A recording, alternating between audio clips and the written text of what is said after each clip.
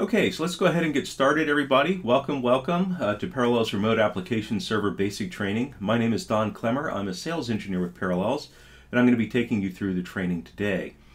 A few housekeeping items before we get started. First off, I know it looks like you're all by yourself in the WebEx. You are not. There are many people attending today. Thank you all very much for being here. It's just kind of a quirk of the WebEx where it does look like you're by yourself. And secondly, questions, please ask them as we go along. Use the chat window. I have this up on another screen. I can see the chat window kind of out of the corner of my eye, and I'll try to answer questions as best I can. But I'll definitely get them all answered before we leave, and I can look at them during the breaks. There's also a Q&A section you can use as well. I prefer the chat window just because it's on top and it's a little bit easier for me to see, but you can use the Q&A window as well if you'd like. There's also, well, unfortunately, we can't have audible questions. I wish we could, but as soon as I take everybody off administrative mute, somebody puts us on hold, we get static, there's echoes, all sorts of things, and the audio quality just goes down. So unfortunately, administrative mute it is. However, like I said, please ask your questions as we go along. I'll leave some time at the end for Q&A, but if we just ask them as we go along, I'll try to answer them that way, and then we won't have that much to do at the end. Okay, we do have a lot to cover today. We're going to be going through a lot of things. I'm going to start with very briefly the high-level architecture of Parallels Remote Application Server. Then we will install RAS, and we're going to use the best practices to do that. Then we will configure the Parallels RAS components. We'll cover some additional features. And of course, all through this, we're going to be preparing ourselves for the certification exam. Okay, like I said, we've got a lot to cover. We're going to do this in about 3 hours, so I'm going to be going fairly quickly. However, there will be at least 2 breaks in here.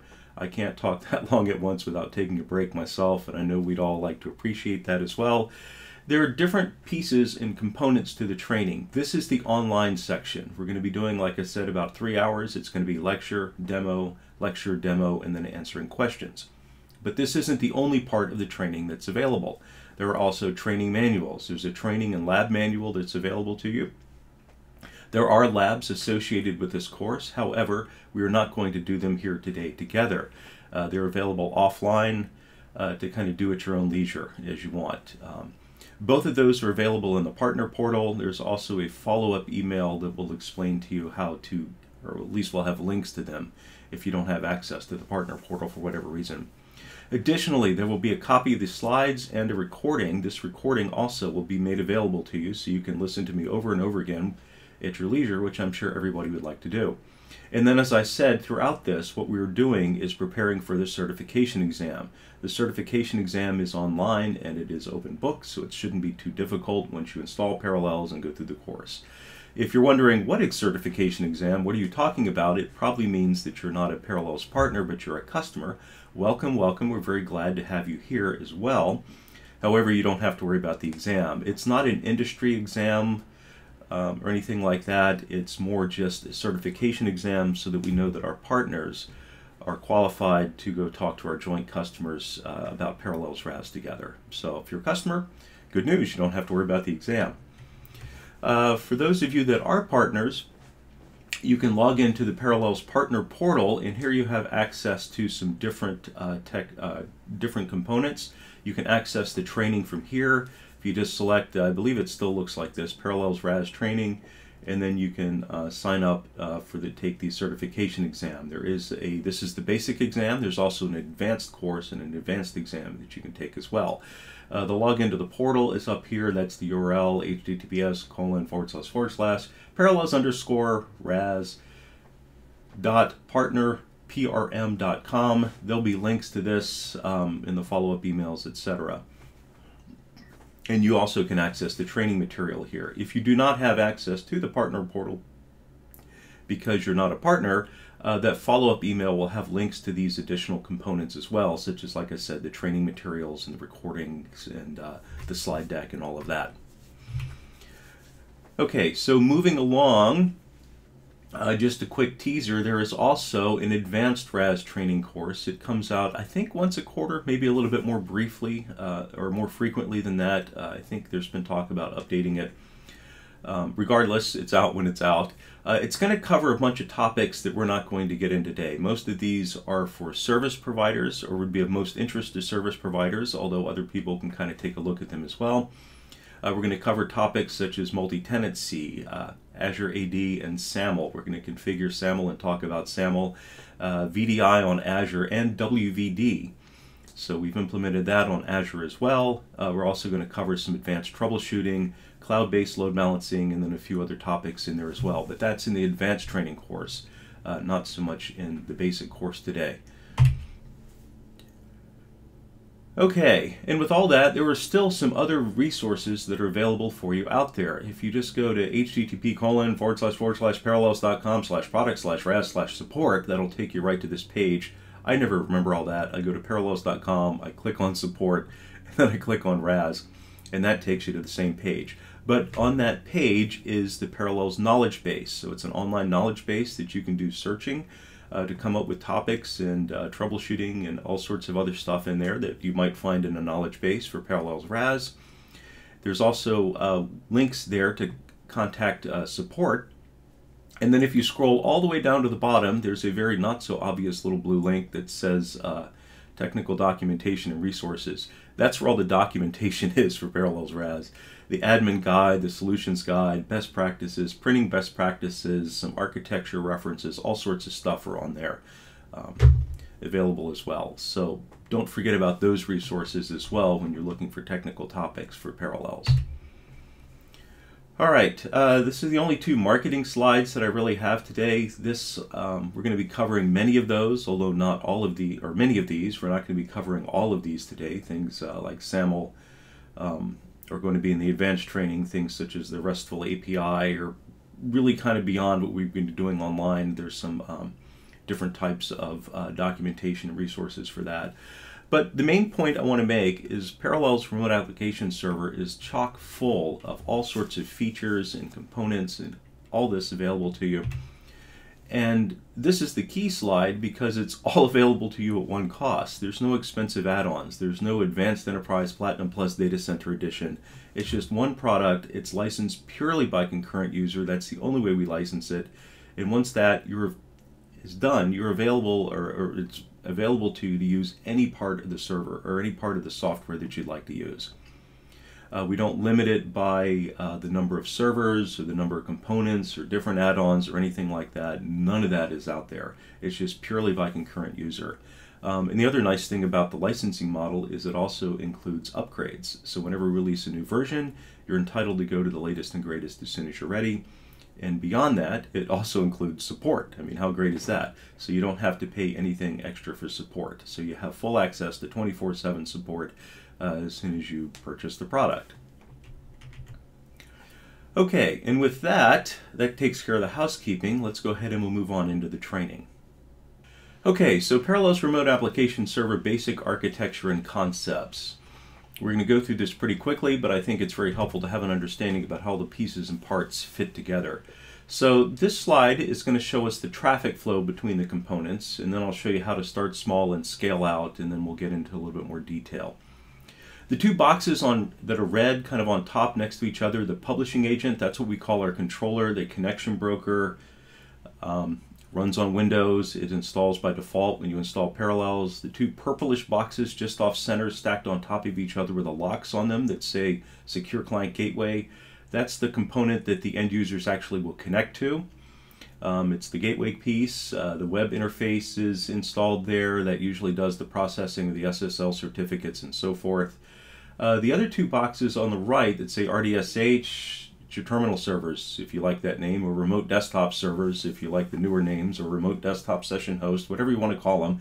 It's that Microsoft component that actually handles the applications and the session management information. We lay down a very small agent that allows us to manage those. So if you just install Parallels RAS on a Windows server and go next, next, next, and take the defaults, you'll end up with one of each of these: a publishing agent, a secure client gateway, and a remote desktop session host server, all on a single server because we can scale down very, very small. We'll cover that in just a second. I've split the components apart and added a second one just so we could understand the traffic flow here. The other piece all by itself there on the left is the high availability load balancer. It's the one component that does not run on Windows. It is a virtual appliance, so you just download it, import it into your hypervisor, and then run it that way. It does what I call front-end load balancing. It's included in the solution, but it is a separate download, and you can have more than one if you'd like for redundancy. I kept just the one here, just so we could understand how it works and see the traffic flow. So the process for this is that an end user will go ahead and make a connection to the Parallels farm. Right? They're going to most likely hit the load balancer. They're going to connect over port 80 or port 443 using either the Parallels client or the HTML5 interface. The load balancer is just does simple NLB, network load balancing, does simple round robin. So the first user coming in, it's going to direct the load balancer will direct them to the secure client gateway number 1, also connecting over port 80 or 443. The gateway kind of does the heavy lifting of this architecture, but it's dumb, so it doesn't know what to do. So the gateway is going to get this connection. It's going to ask the publishing agent what to do with it. The publishing agent, remember, is the controller, the connection broker. The publishing agent will then have Active Directory do the authentication. We don't authenticate anything in Parallels. We use AD. So Active Directory will provide the authentication. Once that's done, the publishing agent will then query Active Directory for the group membership of the end user. And then based on that information, we will then deliver the stuff to the end user, whatever it is they're supposed to be getting, a desktop, the applications, whatever. Okay? Next user that comes in, well, hey, last time we went to the load balancer, it sent us the number 1. This time it's going to send us the number 2 because it's using round robin, right? So it'll go to gateway number 2, and then the same exact process will take place. It's going to go to the publishing agent, have Active Directory do its stuff, query AD, and then based on that, here's the end user experience. We are using the RDP protocol, but notice that exists really only between the secure client gateway and the remote desktop session host, right? That's the only place we're using port 3389 is between those two. The end users are not coming into the system over that. They're coming in over port 80 or 443. Okay, so the next user comes in, and what do we think is going to happen here? Well, yeah, you guessed it, back to number 1, and then it's going to go through the publishing agent, AD, the whole rigmarole, and so on and so forth. Okay, so that's what the load balancer does. It just load balances the incoming connections between the secure client gateways. So it's what I call front-end load balancing. Now, Parallels is fully load balanced end-to-end, so you'll notice these seemingly random lines going to the remote desktop session host servers. Well, they're not. We're actually load balancing those servers. But for that component, we're not using just round robin. We're using resource-based load balancing. So we're going to take a look at the number of sessions and balance that with the CPU and the memory utilization, and then make kind of an intelligent decision to do that. So in this scenario, I'll pull up these little cartoons. Maybe the users on number 1, remote desktop server number 1, are actually doing work. They're sitting there with their keys, heads down over the keyboard, banging away. And the users on the other server, fewer of them, there's more of them, but perhaps they're not driving so much workload through the server. So in this scenario, when the next user connects, we very well may send them to number 2 because it's not being used as heavily. However, we're not going to overload this server with sessions because we are balancing the number of sessions as well. I mean, all those people that aren't so busy on number 2 could come back and get busy. So we are doing fully resource-based load balancing all the way.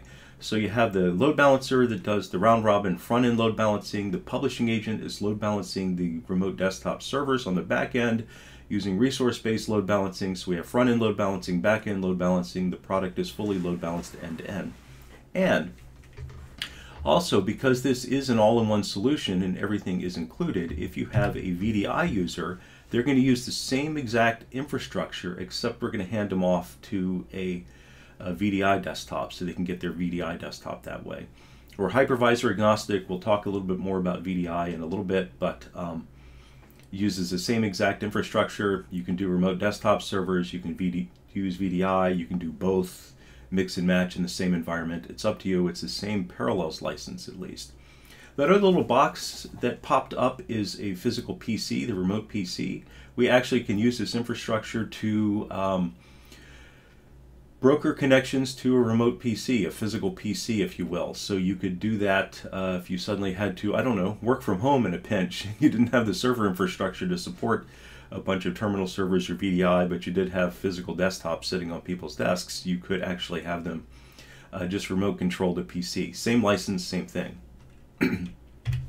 Okay, and then from the internet, since we are talking about working home, we would like that traffic to be encrypted via using SSL, right? So that's what we'll do. So if you're going to have them connect from home, you would open up just one port on your external firewall, port 443. That's the only port that you'd need to open. We would then create a public-facing address that maps to your internal address, usually the load balancer or the virtual IP of the load balancer. I'll cover that in a moment. And you just create a NAT, right? Network address translation. So users would connect to the public IP, they'd go through the firewall over 443, and then they would hit the load balancer.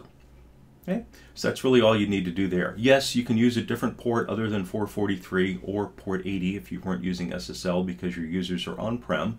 You can change those ports if you'd like. Just remember the defaults are 443 and 80. So if you change it on the server side, you need to change it on the end user side as well. Okay, and then like I said, they can come in over the Parallels client or they can use the HTML5 interface. We have a Parallels client for just about every kind of device out there. Windows, Chromebooks, Macs, mobile devices such as iOS, Android devices, Linux, so a variety of thin clients are supported. So just about every other client platform out there will work and they can connect over. Okay, so let's talk about sizing and scale a little bit. As I mentioned, one of the really nice things about Parallels RAS is when you install it, you can install it on a single server. So it starts really easy to do. You just literally, you can run the installer, take the defaults, next, and you end up with a single server running a publishing agent, a remote desktop server, and the secure client gateway. So very quick to kind of get started. This is completely full-featured. It's not limited or crippled in any way. You can do remote application server or remote desktop servers, you can do VDI, or you can do both in this kind of environment. Okay. Very quick and easy to install. It's great to get started to perform functional testing like this. It's great for test dev environments. We also have a large number of customers running this in production because they're in an environment where the cost is more important than resiliency. And that's not Parallels cost. You can have as many servers and as much redundancy as you'd like. With Parallels, it doesn't change your licensing. But if you have additional compute costs, software costs, virtual machines, because you're running this in a cloud environment or whatever, or just Windows, Microsoft software licensing costs, any of those things might be a consideration to do this. But Parallels, you certainly should not be a consideration for that. Okay, so you can start really small in this environment. You also can then scale out if you'd like. So just because you've done this doesn't mean that you've locked yourself into this. Almost everybody starts installing this way. And then the next step would be perhaps to add a second all-in-one server. And then you would have two all-in-one servers. We'd introduce a load balancer for some load balancing there, the high availability load balancer, HALB. That's the acronym for that. It's kind of an awkward word to say, but at least it's descriptive. And remember, the HALB is load balancing just the gateway component here. So I've now expanded my environment a little bit. I've got a two-server solution, and I've added redundancy or scalability. I haven't really added both because I'd have to do n+1 for both. And then again, this costs exactly the same from a Parallels perspective as the previous slide. Now, if you'd like to scale more, the next step would be to start breaking off those remote desktop session host servers from the, what we'll call the management servers, the publishing agent gateway servers. So I'll break those out. Okay. Notice I've also added two load balancers here. So I can have two load balancers. They run in a master-slave arrangement, and they share a virtual IP address. And that virtual IP address is configured within Parallels RAS. So you don't have to do anything fancy or funky with your own networking. You can do this within RAS. Either load balancer can answer to the virtual IP address so that if you have a failure in either one of those components, the other one will automatically take over. Just as an FYI, a load balancer can support somewhere in the neighborhood of 1,500 to 2,000 concurrent connections. Okay, so somewhere about that is the maximum support for this set of load balancers. If you need to go beyond that, you would be looking at either using perhaps a different set of load balancers as well, or what most people would do is go to a third-party load balancer, like a Brocade or an F5 or something like that. Honestly, you could even use a Citrix NetScaler. Okay, so you could do something like that. Because it is just using NLB network load balancing, we're compatible with anything. If you're running this in a cloud environment, such as in Azure or AWS, I would recommend that you do not use our load balancers there. The cloud providers do not like third-party virtual appliances. They want you to use their own stuff up there, so they make it difficult to import a load balancer up there. Plus, they have their own load balancing services that they would rather you use. And it actually is a lot cheaper if you use their load balancing services. So use those instead of our load balancer. We cover that topic more in the advanced training if you like. Okay, so once you're at this point, you can scale out quite a bit actually, because the pieces on the left, just those 4 servers if you will, the 2 virtual appliances, the load balancers, and the 2 management servers, those will support about 500 users concurrently. The management servers don't have to be very beefy either. 2 virtual CPUs or regular CPUs if you're using physical servers, and probably 4, maybe 8 gigs of memory would be enough to handle that. And then that'll support about 500 concurrent users. You know, your mileage may vary a little bit, but that's roughly about what you're going to be getting. As for the pieces on the right, well, you know, it depends what you're doing. You're going to need as many remote desktop servers or VDI desktops as you need, and it depends on the applications, the usage, the type of workload that you're using. That's a whole different ball of wax. But just the management pieces on the left, about 500 users. And then if you'd like to scale out more, we can do that simply by breaking all of the components out so that they run on their separate servers. So now I've got, obviously, the load balancers running by themselves, but now I have a secure client gateway by itself, I have a publishing agent by itself, and then I've obviously got the remote desktop servers running by themselves, or VDI if you want to go down that route. So a single gateway running by itself like that can support about 750 to 1,000 users-ish. Again, your mileage may vary a little bit. It's possible. I've heard of some customers getting upwards of around 1,200 users. If you're putting a lot of traffic through it, you may see that number go down below 750 as well. So it just depends on the type of traffic and the nature of what it is that you're doing, but somewhere in that range is what a secure client gateway can handle. There's no limit on the number of secure client gateways. You can have as many of them as you'd like, keep adding, and like I said, until you get to that N+1. The publishing agents. I have 2 of them up here, the master publishing agent and the secondary publishing agent. The master does about 60% of the work. The secondary publishing agent does about 40% of the work. They are both active. They have an internal database. The way our architecture is set up, we don't require or utilize an external SQL database, so you never have to worry about that as far as the publishing agents are concerned. That's one of the reasons it installs so quickly. They just replicate their own database internally very quickly. You don't even have to do anything for that. It happens automatically. But 2 of those are active, and they're tested to about 7,500 users is our testing limit for a single RAS, let's call it a site. I'll show you about sites and farms in a moment. You can have a 3rd one if you'd like, or a 4th one if you'd like. We usually would put that in standby mode. That way it kind of keeps them from stepping on each other, keeps the traffic down. So you would have active, passive. And then of course if one of the others fails, then the other ones can take over. If the master fails for whatever reason, the secondary or even the standby can step up to the plate and take over immediately. Okay, so about 7,500 users that'll scale to. I talked about the load balancer requirements of about 2,000 total connections, and then beyond that, like I said, probably use a third-party load balancer. And then at that point, like I said, you can scale the environment to our testing limit, which is about 7,500 users. You just keep adding remote desktop servers and VDI instances or whatever it is that you're doing until you reach the maximum number there. Okay, if you go beyond that, well, that's a great time to create perhaps a second farm or a second RAS site. Now, one thing that's new, starting with version 18 and later, so if you're on an earlier version of RAS, you can't do this, but if you're on a more modern version, you can. But it used to be we could only support one set of load balancers. So a common scenario would be that I've got my load balancers out in a DMZ for my external users. It's a really nice solution that way because just running a couple of virtual appliances, even if somebody penetrates the first firewall somehow, they're hitting 2 virtual appliances that are locked down Linux appliances. You can't do much with those. Right, so that's usually what we'd recommend putting up in the DMZ. But the problem in that case is your internal users then either couldn't use our load balancers, or they would have to exit the internal firewall and come back in.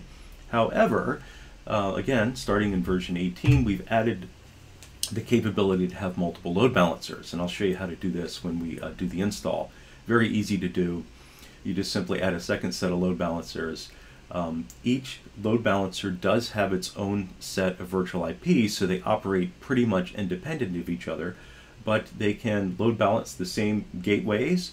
Or you also could do something like this scenario. You can have different sets of load balancers going to different gateways. So that's a possibility as well.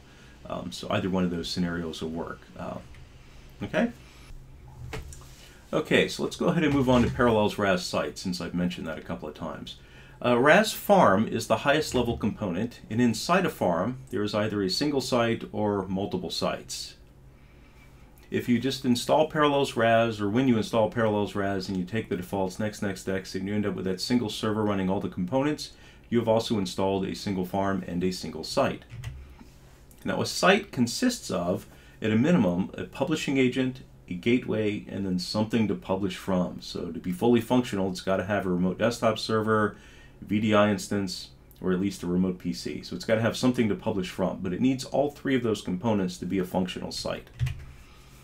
Keep in mind that the very first farm, the master publishing agent there, is the licensing server for the entire farm and all the sites. And because of that, at a bare minimum, the master publishing agent in each site must be able to communicate with each other. So they've got to be on the same LAN or connected by a static and consistent VPN or something of that nature, right? You've got to be able to talk to each other. And truly, because we're active and we like full redundancy, you really want all the publishing agents to be able to talk to each other. So at a minimum, that's what your networking needs to look like, okay? Also, all the sites have to be in the same Active Directory domain. So they've got to be using the same domain, or if you're in multiple domains, there has to be a two-way trust relationship between them. So if you've got multiple independent Active Directories going on that have nothing to do with each other, then sites are not the way for you. You'd be going forward with multiple farms. And remember, the good news about RAS is that multiple farms cost the same as one farm. You just have 2 keys instead of 1 key, but it has the same number of total users. Okay.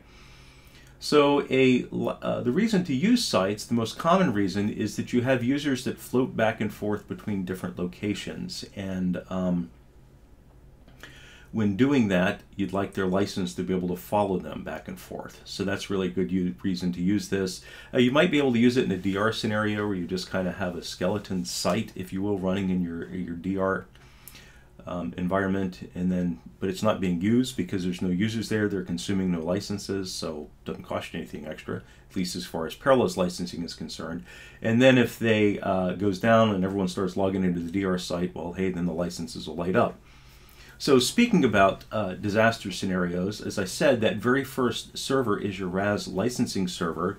And so if you sever connections, if the network goes down, or if Site 1 has a power outage and goes down or something like that, then your other sites are orphaned, and they're looking at, where's my licensing server? Well, have no fear. An orphaned site, if you will, can run for 3 full days without you having to do anything. So you got 3 full days that'll just run, without having to talk to the master publishing agent. So you've got 3 days for that to come back online, restore the networking, something like that. If during that time, you know, maybe Site 1 has fallen into a black hole, or we had a big natural disaster, a hurricane that hit or something like that, or a cyclone, and it's going to take out the Site 1, and it's not coming back for a long time, if ever, it's very easy to move the licensing server. I'll show you how to do that in a second. So no problems there.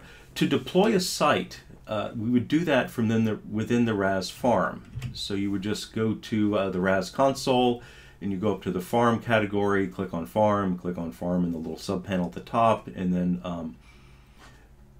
you could just do the add. There's a little plus there. I think you can right click, add, whatever. And you would just go to add, and then it's going to push the components to a RAS or to a server somewhere. So it's going to push a publishing agent, and then usually a gateway if you decide to go that route as well, and it'll push it out there.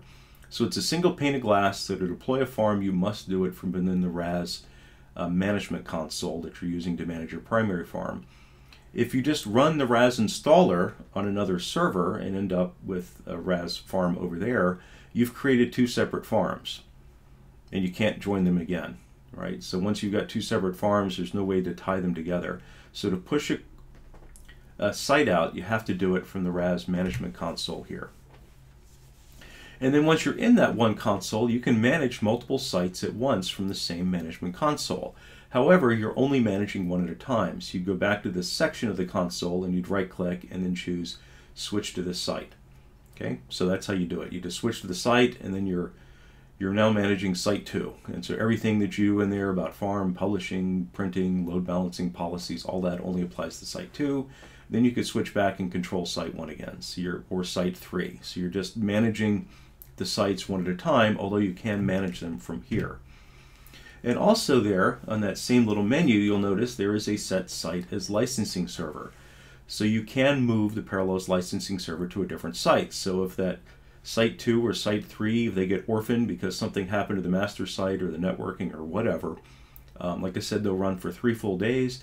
But somewhere within that 3 days, if it's not going to come back, you would need to keep the farm or the site functional, you'd need to move the licensing server. So you would just go right-click, set site as licensing server. It's going to go out to Parallels. It'll do its little magic in the background, and then it'll switch over, and this will now be the licensing site. It can fall back over to the original site if it comes back up if you'd like. You can kind of pick and choose that, but it will set it. Just keep in mind, if you're doing this, it's going to ask you for your Parallels My Account credentials. Those are the credentials that you first entered in to activate and apply the license to the farm. Okay, so just quickly to sum up here about sites, they're really most useful when you have floating users. A RAS license follows users between sites. You got one pool of licenses, and then no matter where the users are, you're covered by that single pool. Like I said, a DR scenario also could be possible here as well. Certain RAS settings can be replicated between sites. Just refer to the admin guide to find out which settings can, but just be aware that some of those settings can be replicated between the sites. And then the high availability I talked about here, about a site being orphaned for 3 full days, and you can promote a secondary site to the master site and blah, blah, blah, and all that. So that's all available for you here. I just wanted to have this in the slides so you could see it as well as hear me talk about it. All right, Parallels My Account, real quick. When you register Parallels RAS, when you activate a trial, when you apply your license or do anything inside of the licensing within the console, you're actually tying into something called Parallels My Account, which is on the Parallels.com website. So if you go to Parallels.com and click on My Account, that's where you could use those credentials that you put in to log in and manage your licenses. So you can come here to manage Parallels licenses, you can contact support, there's a bunch of other administrative tasks as well. Because of this, a lot of people forget this because we just get busy with our lives, we install Parallels, we activate it, we do the license, and then we go about our business. Well, you really don't want this Parallels My Account tied to a single user, right? It'd be nice if, you know, just in case somebody, something happens, right? Somebody else in the organization can get to this. So there's 2 ways to deal with that. You could use a service account in a service email, or you can actually come into the Parallels account, and this is actually my preferred method, just create multiple users, right? So you can create multiple users, everybody's got their own logins, and then if somebody goes or leaves the company for organization for whatever reason, you can eject them from here. So that's what I would do. To do that, to create multiple users, you make sure that you're connected to your business account. Typically it is just a business account, but we do have other products, and if you've registered some of our other more consumer-based products to the same service account or the same Parallels My Account, it may show up as your personal account, so make sure you've selected your business account. Then you can go to your business profile and click on that link, and that will take you down to the users, and there you can create additional users if you'd like. You can manage account access, create users, revoke access. You can invite other users so they don't have to come here by themselves. You can just send them an email and say, hey, go ahead, I want to make you an admin for our users. There's also ways, I think you can even limit to different classes of users. Maybe somebody can view but not change things, that sort of stuff. But kind of make sure you clean up your Parallels My account at some point. If you lose access to Parallels My account because of the password or somebody leaves or whatever, it's not the end of the world. Contact support. It may be difficult to contact support without having Parallels My account.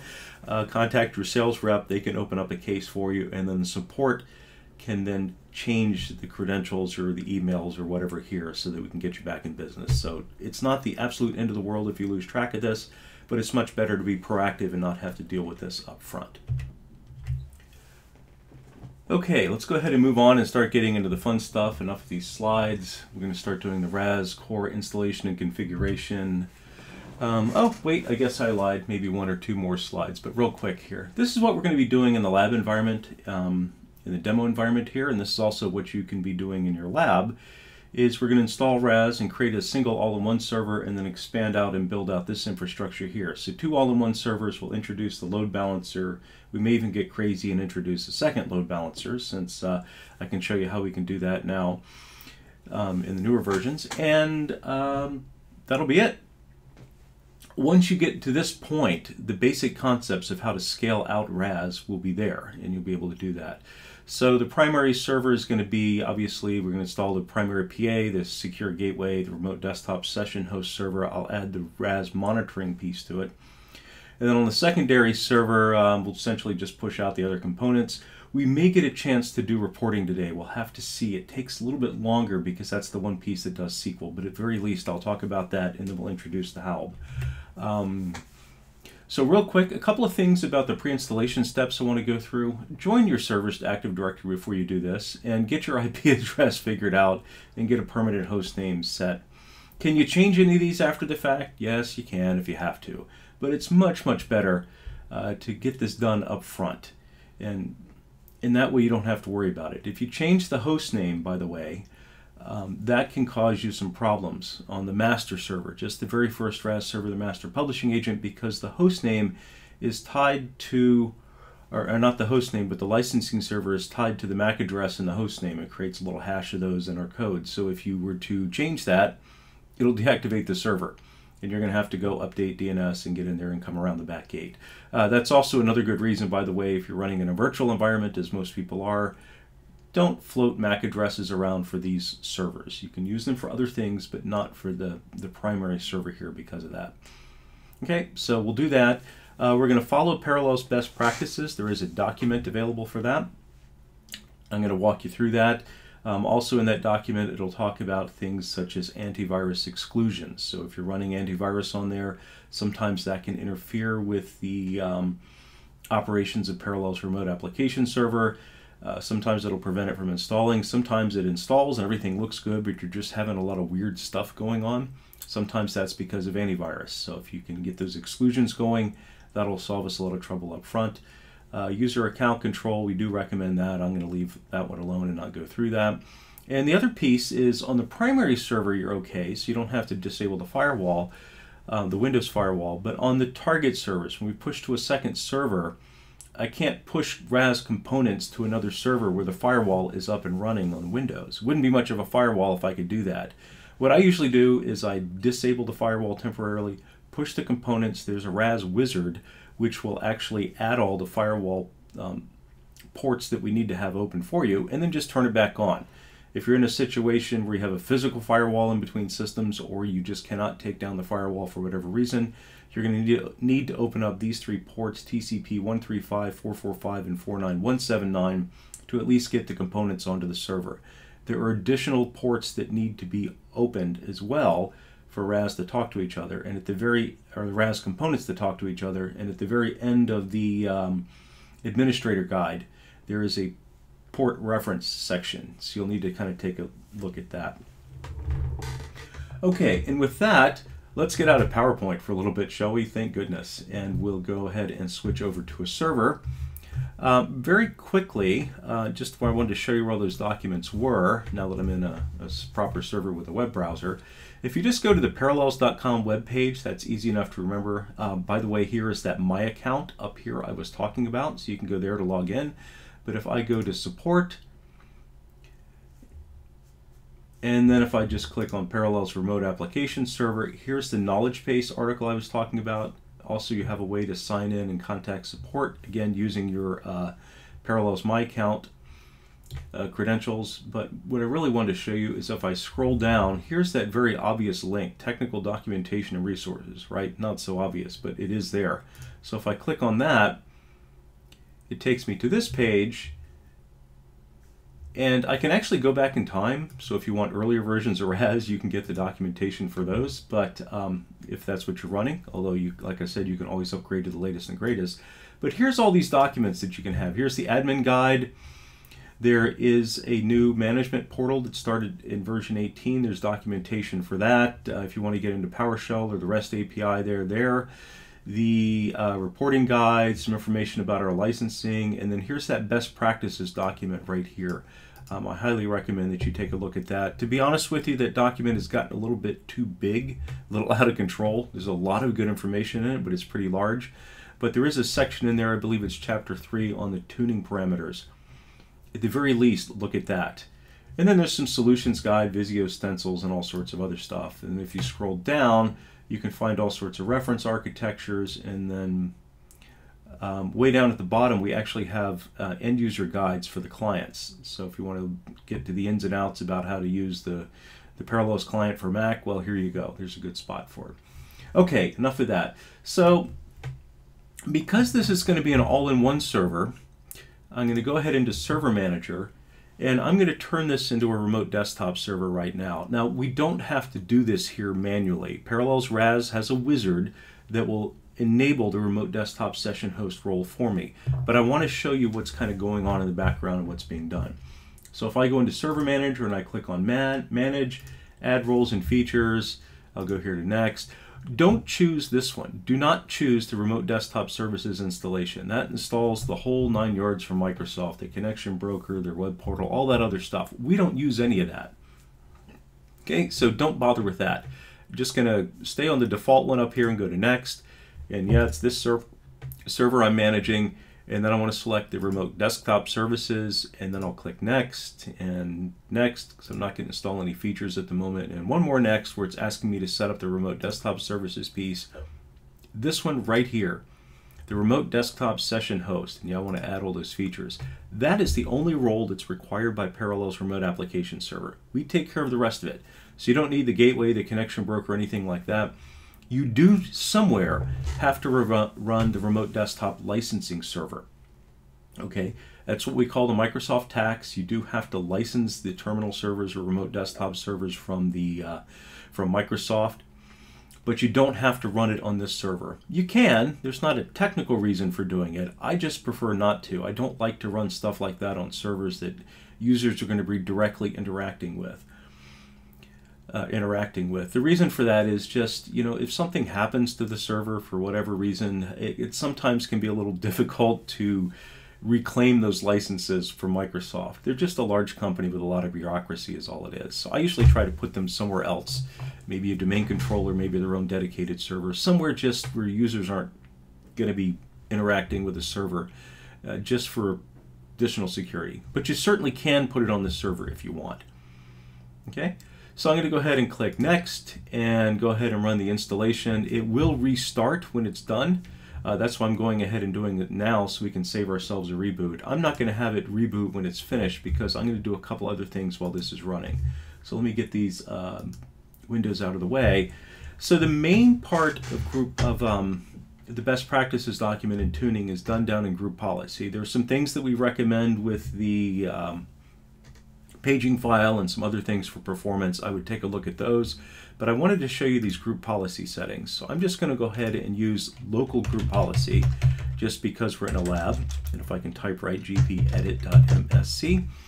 Okay, so I'm just going to use local here. Domain policy would be a lot better, particularly if you have multiple servers, but just for us, I'm going to use local group policy just to keep things simple. And I'm going to expand this window out and make it pretty big. Because Microsoft really buries these settings down in here. Okay, and all this is in our documentation and that best practices guide, so you don't have to memorize this or anything like that. But if you go to expand computer configuration and then I expand the administrative templates, then I'll expand Windows components, And then I'm going to scroll down here to the remote desktop services and expand that. And then I will expand the remote desktop session host. And finally, I will click on remote session environment. So like I said, they do bury it down here. And then I'll click on standard so we can view this better. And then right here in the middle, it says use advanced remote effects graphics for remote apps. So I'll double click on this and let me pull this over into the middle so we can see it. Okay, I want to enable this, and then I'm going to go ahead and click on next setting. Notice that when I do that, it goes ahead and enables it. So I don't have to click apply and OK after every time I do this. You can just enable it and click next setting. These two settings are for GPUs. So if you're using GPUs, you can turn these on. We have a document about using GPUs with Hyper-V that you can take a look at. It won't hurt anything because, as you can see, it will attempt only for RemoteFX vGPU virtual machines, but they're there. So we can go ahead and just turn them on just in case. But next setting, configure compression for RemoteFX data. Yeah, I really want this on, and I want to change this compression algorithm to use less network bandwidth. And then I'm going to go ahead and click next setting. Configure the image quality for RemoteFX adaptive graphics. I will enable this. Lossless is the default in Server 2019. That's really, really high. You very rarely would you want to do this. In fact, it is so high, I'm going to set it to medium, that certain down-level clients and non-Windows clients won't even be able to connect. They just can't support that kind of resolution. So if you're connecting from a Mac or a Chromebook or Linux OS or something like that, you won't even be able to set it to lossless. Medium is best, and it's our recommendation for general all-purpose workloads. If you have a specific situation where you just need a little bit higher resolution, you can play around with the other two if you'd like, but it is going to hurt your performance both over the network and on the server itself. Okay, so medium is pretty good for all around. Next setting, enable RemoteFX downloading or for clients 2008. Essentially, this is down-level Windows clients. We're going to use an older version of RemoteFX for them so they can take advantage of some of the features of RemoteFX, even though they won't get quite the latest and greatest. So I'll enable that and click Next Setting. Configure RemoteFX adaptive graphics. I will also enable this, and I will change the RDP experience to let the system choose the experience for the network condition. So it'll kind of up and down their experience as the network improves or gets worse, I guess, as things happen throughout the day, but at least they'll be on and continue working. So it'll adapt that as we go along. And then I'll go ahead and click on Next Setting, start a program on connection. I don't really care about that as far as Parallels is concerned, so I'm going to close out. I'll just click OK and close it. And notice that all of these are enabled, and I never clicked Apply, and I only clicked OK once.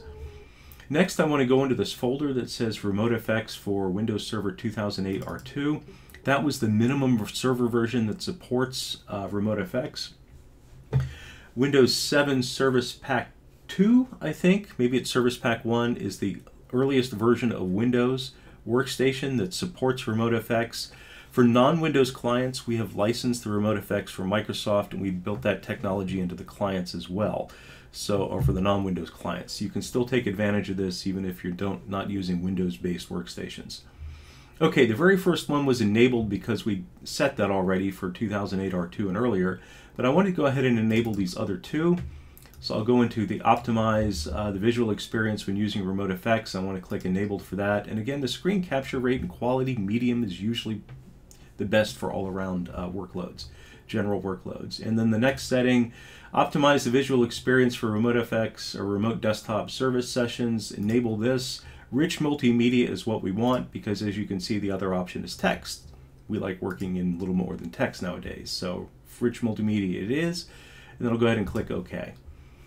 All right, that's done. Next, I want to move up to a few lines to device and resource redirection over here on the left-hand pane. And then I'm going to turn on the first three. So let me double click this. I'll drag the window over and allow audio and video playback redirection. Yep, I'm going to turn that on. If you don't have any use whatsoever for this and never will, I guess you don't have to do this, but generally I usually turn that on. Video and audio, allow audio recording. That's if you want to record audio. If you're going to run like a soft phone, you know, have a mic that you want to redirect, you'll definitely need that on. I'll go to next setting. And limit the audio playback quality. Yeah, I'd want to do that. Set it to dynamic. That's usually the best. That way it'll kind of up and down based on the system configuration or the network conditions, etc. So do that. And then that's it for those three, and I'll go ahead and click OK. The other one that we usually recommend turning on is here, allow time zone redirection at the bottom. That way when users are looking at it, I'll go ahead and enable this, they'll get it in their own time zone and not whatever the server happens to be in. So I'll go ahead and click OK there. All right, the last piece down here is up a notch under the remote desktop connection client and remote effects USB redirection. If they want to plug in a USB type device, I would recommend, well, you have to do this, so enable this, and not just for administrators, but for administrators and users, and then I can click OK here. I almost always turn this on. What this does is it allows the potential to plug in a USB device. Once that's available, I can use RAS policies to determine if an end user can or can't. But if it's on, at least there's the potential to do that. You know, hey, I'm an admin. Maybe I want to do that for myself. Okay, so that's it for all the best practices. But one other thing I wanted to show you in here is the licensing. Remember, if you have a license server somewhere, Microsoft documentation will say, oh, okay, now we've got to point the remote desktop servers to the licensing server. How do you do that? You click on Start and you go into their management programs.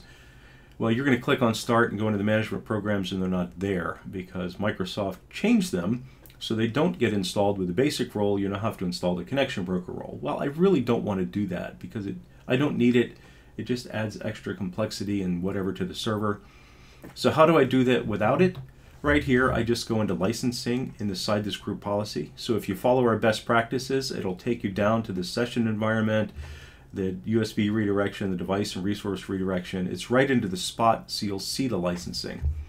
And then in here, I can specify where my license server is, and I also can change whether it's this one of these settings lets you, oh, here's the licensing mode. Yeah, it lets you change whether it's per device or per user.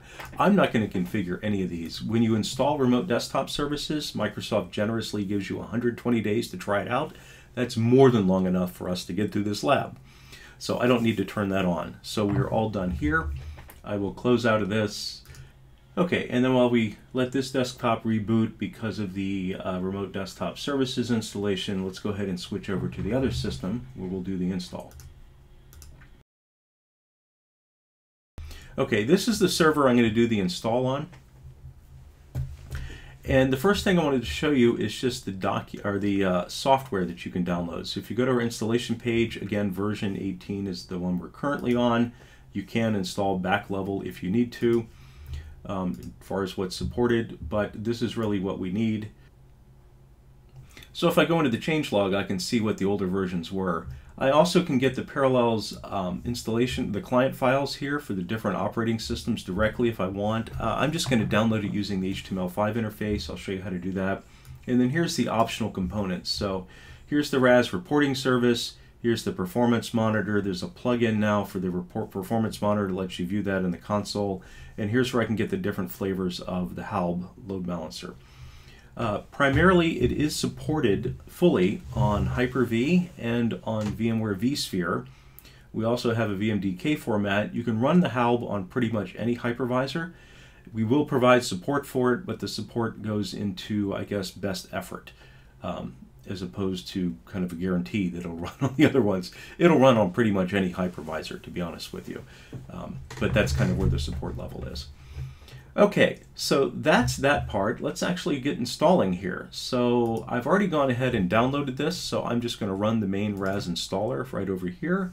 Just double click and run it. And then I'm almost going to take the defaults. So I'll just go ahead and click Next. Always agree the license agreement, right? Click Next. I'm not going to change the directory. I could just click Next and install it, and it'll add those core components like I talked about. The tenant broker, that's for the advanced training, so let's not worry about that here. I am going to select Custom just so you can see what's installed. Okay, so I'll do Custom and Next, and then you can see that the publishing agent, the gateway, and the remote desktop session host agent are getting installed. That's really all you need. The Parallels console is a standalone. That's the management console. That's standalone. It'll run on pretty much any Windows system, including Windows workstations. So you could put that there, but it gets installed by default on the server. We also have the Parallels RAS PowerShell interface. If you want to use PowerShell commands, you can do so programmatically. It's beyond the scope of this training today to get into PowerShell, but it's there. And their documentation is online if you'd like to do that. And the one thing I am going to install is the web administration service. I want to show you the new the web admin console. So that's the only one I'm going to change.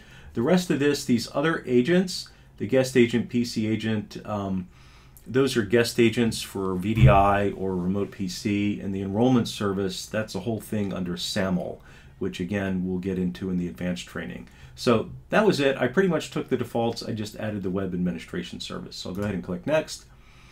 Okay, right here, this is a warning on the gateway component itself about port conflicts. It's telling me that port 3389 is in use. Well, yes, I've already keyed into the system, so that's why it's in use.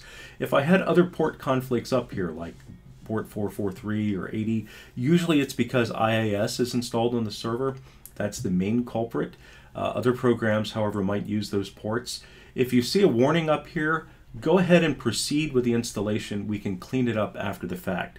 But if it is because of IIS and you're not using IIS, I would recommend removing IIS, because we certainly don't need it. If you need it on your stuff, go ahead and install it. You just probably will have a port conflict. You can always adjust our ports or change the other ports later on. But I go ahead and do the installation. You don't have to break out necessarily. Okay, I'll go ahead and do next. These are those firewall rules I was talking about. These are the ones that are going to get added automatically on the server. You can see this little checkbox here if you don't want to have that happen. But I do recommend, I like shortcuts and letting things happen automatically because it's less work for me. So I'll go ahead and click next. And the single sign-on component, this has nothing to do, by the way, with the end users. This has to do with single sign-on into the Parallels Remote Application Server Management Console. All right, single sign-on for the end users is very different. This is just single sign-on into the console. It's kind of fun to turn that on. I usually, to be honest with you, I'm fine with just the checkbox, remember my password, and that's good enough. I'm not going to do it here because it does require reboot of the system, and I don't need any more reboots. So I'll just go ahead and leave it off and click next. And then here's my screen where we're actually going to kick off the install. So go ahead and click next. And this doesn't take terribly long to complete. So we'll just go ahead and let this run. And once that green bar gets across, we'll be up and running. Okay. And then the next step, it's going to have us actually launch right into the program itself. So very, very quick to do the installation. Okay, there we go. That's it. It's done, it's installed, and it's actually almost ready to go. We don't have terribly much more to do. This little checkbox here, launch the Remote Application Server Console, that's going to go ahead and put me into it. Once in a blue moon, somebody clicks finish and nothing happens and they want to know what happened. I think what happens is they accidentally uncheck that, and then when they click finish, they see this, and they're like, did the product install or what? Yes, it installed, it's there. If that happens to you, just go into the Start menu. Here's the Remote Application Server Console. Since I'm here, I'm going to go ahead and pin it to my taskbar so I can get into it. So if that happens, just go to the Start menu and launch it, and then that will take you to the next step, which is right here. Now I'm logging into the farm. The farm name, by default, is the host name of my server. I can change it later if I want, but that's what it is. Since I'm on the server itself, I can just use localhost, and I'll just, as a friendly name, call it my farm. Now the username and password. I am creating the first administrator user here. Okay, now it needs to be a valid Windows account, and then whatever account I use is going to be my first admin. I can add more admins later, I can take admins away and all that, but this is going to be the first administrator account. It needs to have at least administrator privileges on this server. Preferably, it would be joined to the domain. Now I'm just going to use a domain account as the domain admin. You don't have to be a domain admin, but you do have to be an administrator on the server. But I'm just going to use a domain admin because it's both. All right, there's my password. Hopefully I typed that in right, and I'll click Remember Credentials so I don't have to do with it. This Edit Connections button, I'd really rather not have to go in there. What that's for is if you rename your server or change the IP address, you'll be spending some time in here trying to recover. Support can help you with that if nothing else. But it's best, again, to get all that set up front so you don't have to deal with it. Okay, go ahead and click Connect, and it's going to go ahead and log me in. Now it's going to ask me to register, right? I need to activate Parallels. So if you don't have a Parallels My Account already, I can just click on the register button here, and then I can fill this out and create one on the fly. I'm not going to do that. I happen to have an account already, so I'm just going to use that and log in. And hopefully I remember my password. So I'll go ahead and click sign in. Hey, look at that, it's good. So if you've got a license key, you can go ahead and plug that in here. I'm just going to go ahead and activate a trial version. We have 30 days on the trial to work with this. It's not crippled in any way. The software is completely 100% fully functional, except for you only get 30 days on a trial and you only get 50 users. But this, by the way, is an excellent way if you want to set up a lab. You can just activate a trial version and kind of test it out and get through the lab and the training and the certification, and you're all good. So I'm going to go ahead and activate a trial version. I'll click activate. It's going to go out over the internet and talk to the RAS servers. You can activate offline if you need to, but we need to do some work with support or sales. But I'm on the internet, so it's good. So the product activated successfully. I will click OK, and then it's going to launch me right into the Parallels Remote Application Server console. This is telling me that I don't have a remote desktop server or anything like that available yet. So effectively, remember I said a site needs to have all the components: a publishing agent, a gateway, and a remote desktop server, or a VDI, a guest, or a remote PC. Well, I don't have that yet, so I'll just go ahead and click OK. All right, let me expand this out a bit for us so we can see a little bit better. Okay, so it starts with Start. I could just work my way down the wizard here. I could deploy Windows Virtual Desktop. I could click Add Remote Desktop Session Host. Then I would publish applications, and then I can use an email function to invite users. This Windows Virtual Desktop, or WVD, we're going to put that in the advanced training. So tune into the advanced training if you want to see information about that. But for right here, I'm just going to go ahead and do this. Now I could do this here, but I want to actually get into the guts of the program first, since we're doing training a little bit. All these icons up and down the left hand side, those are the main menu system. So instead of putting it across the top, we put them up and down the side. The documentation will call those categories actually. But if I go to Farm and then I go to Site, here's my little dashboard, and you can see there's my publishing agent and there's my gateway. Green, we're all happy. If I had a port conflict on port 80 or 443, the gateway would show up right here, and then I could resolve that here if I needed to. But for now, let's go ahead and get this functional. So what we're missing is I was going to turn this into a remote desktop server. So under Farm, I'm going to click on Remote Desktop Session Host, and then here's my little blue plus. These little blue pluses are hidden all over the place. They are our action buttons. So when you come to a screen, look for those. I'm going to add a remote desktop session host, so I'll go ahead and add it. If I had one out here that was available, it would search and find one for me, but I don't think I do, so I'm going to just point to this server, which is RAS-CERT. If I can type -01, and then I'll click the little green button here, and it'll come up and tell me that it's okay. Why is it okay? Well, I pre-installed the remote desktop session host role so we could get through the reboot on it, and when I did the RAS installation, it installed the agent for me, so it should be okay. All I'm really doing is tying what the components are already on here to the server at this point for this one particular server. So I'll just go ahead and click Next, and Next, and Next. I'll walk you through what some of these are when I add a remote desktop server for real, or another one. I'll just go Next. These are some optimization stuff that we set in. Like I said, when I add it, when we do the second one, I'll go through this. So I'll just go to Next, and actually it is doing some of the optimizations for me, and it'll be done in just a moment here. Okay, so that finished. I'll go ahead and click Done and Finish, and then we always click Apply, and then that's it. It should be online. I can click this little refresh here a couple of times as the service gets started and comes online. Logon's disabled, and it'll be up in a moment. That's just finishing up those optimizations. Okay, there we go. Green, everything's online, and if I go back up to Site here under Farm, we can see that the entire environment is now online. Let's go ahead and get using this. We can go ahead and start actually publishing applications. So I can just click on the publishing category over here, and then here's our little blue plus down at the bottom. I can click Add. And from here you can see we can actually publish a wide variety of things, applications and desktops from Windows, an AppV, application, web apps, document, kind of like a file share. I can publish just a document via Parallels RAS, a folder path using UNC. But for right now, let's just go ahead and publish an application.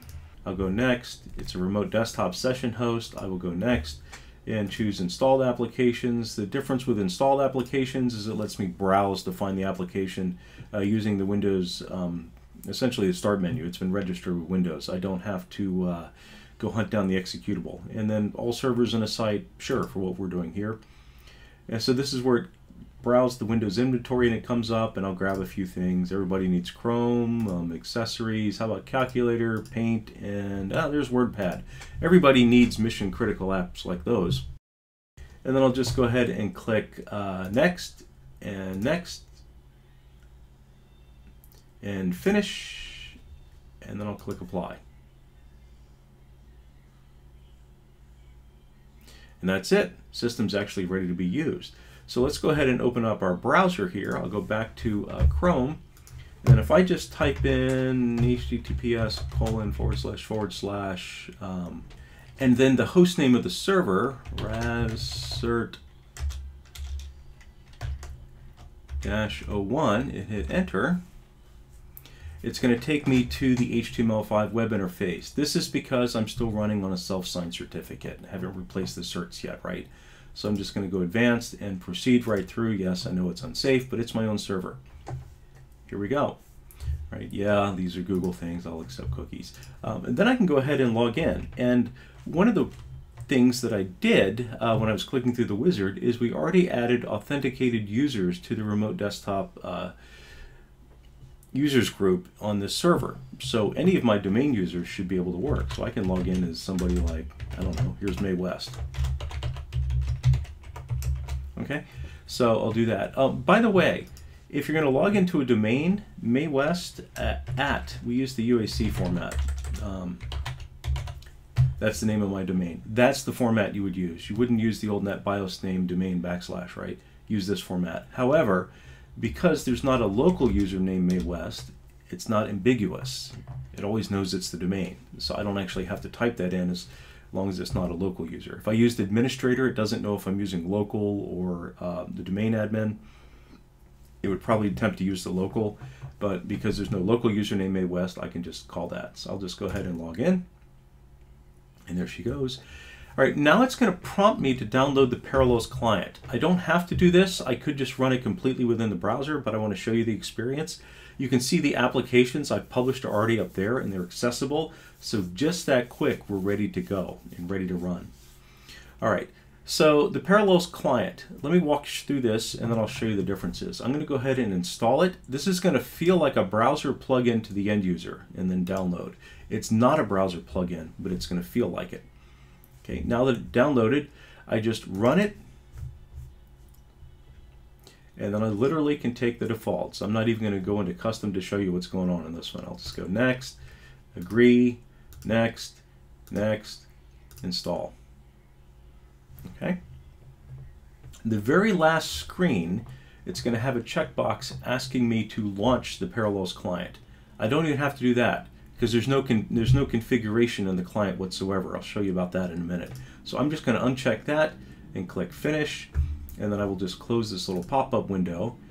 This is a Google browser thing. There's no way around that. It's saying, hey, you're calling an external program, so you're going to have to click OK if you want to do that. Okay, now that that's done, let's go ahead and launch some applications. I don't know, we'll start with WordPad, it's right here. So I could launch them with the client since we've done the installation, but I want to show you the client lists option first. So if I just right-click on an application, because I installed the client, I have a choice between running it with the client and opening it in HTML5 only. Let's go ahead and do the bottom one. This is the client list version, so it's going to go ahead and log me in, start the session, and then in just a moment WordPad will pop up here. There it is. All right, I can drag it and move it around. Here's WordPad.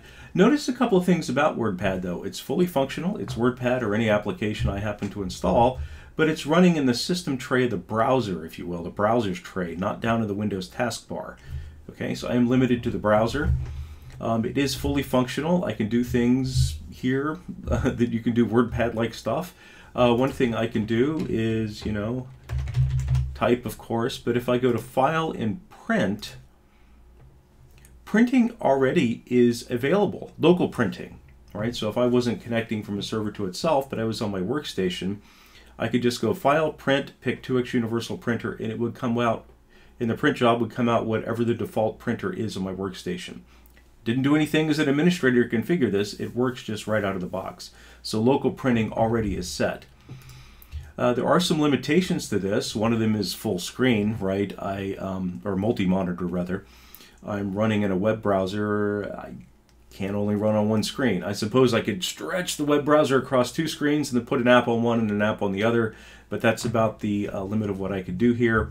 I also can't interact directly with the local hard disk or my hard drive or my local system. If I went to File, Save As, I can see on this PC, I can see C drive and all that, and I've got a couple of map drives that happen because of my login on the network that I've set, but I don't see my local drives on here. So that's limited as well. Scanning also can't work through this, but like I said, I can run the application, I can do print. There also, by the way, is this little chevron down here. This is an upload and download function. So if I was to click download, I actually could go find a file on the server that I had access to, such as, whatever's in my profile. I don't really have anything because it's a brand new user. It's not the administrator, which is why I can't see the administrator's desktop. That's why I don't see all these applications up here. But if I was to find a file here and click OK, open and download, it actually would download it, and then it would put it onto my downloads directory on my local system that I have access to. Okay, so I can use the transfer file up and down using the browser. So it's possible to transfer files. I can also turn that off, by the way, for security purposes. I just can't interact as seamlessly. The other thing in here too is a clipboard. This allows me to copy small amounts of text back and forth and items going through here. If I want to multitask, I can certainly do that. What good is WordPad without Calculator? So I'll just go ahead and launch Calculator, and there we go. Now I can run Calculator and WordPad, switch back and forth, and whatever else I have to. I can launch Chrome and do a browser in a browser. So very, very powerful for something that is so highly convenient. But it is missing, like I said, a few bells and whistles, but I can get those bells and whistles by using the client. So let me close these applications out. Don't need to save my fancy text here or anything. And now I'm going to switch modes. So let's go ahead and launch, let's go launch Paint. I haven't launched that yet. I can either right-click and select the client, or I can just double-click because it's the default. It's going to give me a self-signed certificate warning again, but that again is because that's what I'm running on the server. I'll go ahead and connect through that. And this other one is a disconnect, reconnect message that's behind it. That's because I switched modes from HTML5 to the clientless mode. Well, here's Paint, right? How exciting is that? But look what's different about Paint on this as I drag the corners of this and move it around. Paint is now here in the taskbar. It's not in the browser, so it's a seamless window. And I can see that I've got the little Parallels Double Hot Dog logo running on the icon down there. That lets an end user know that it is the server version of the application and not the local version.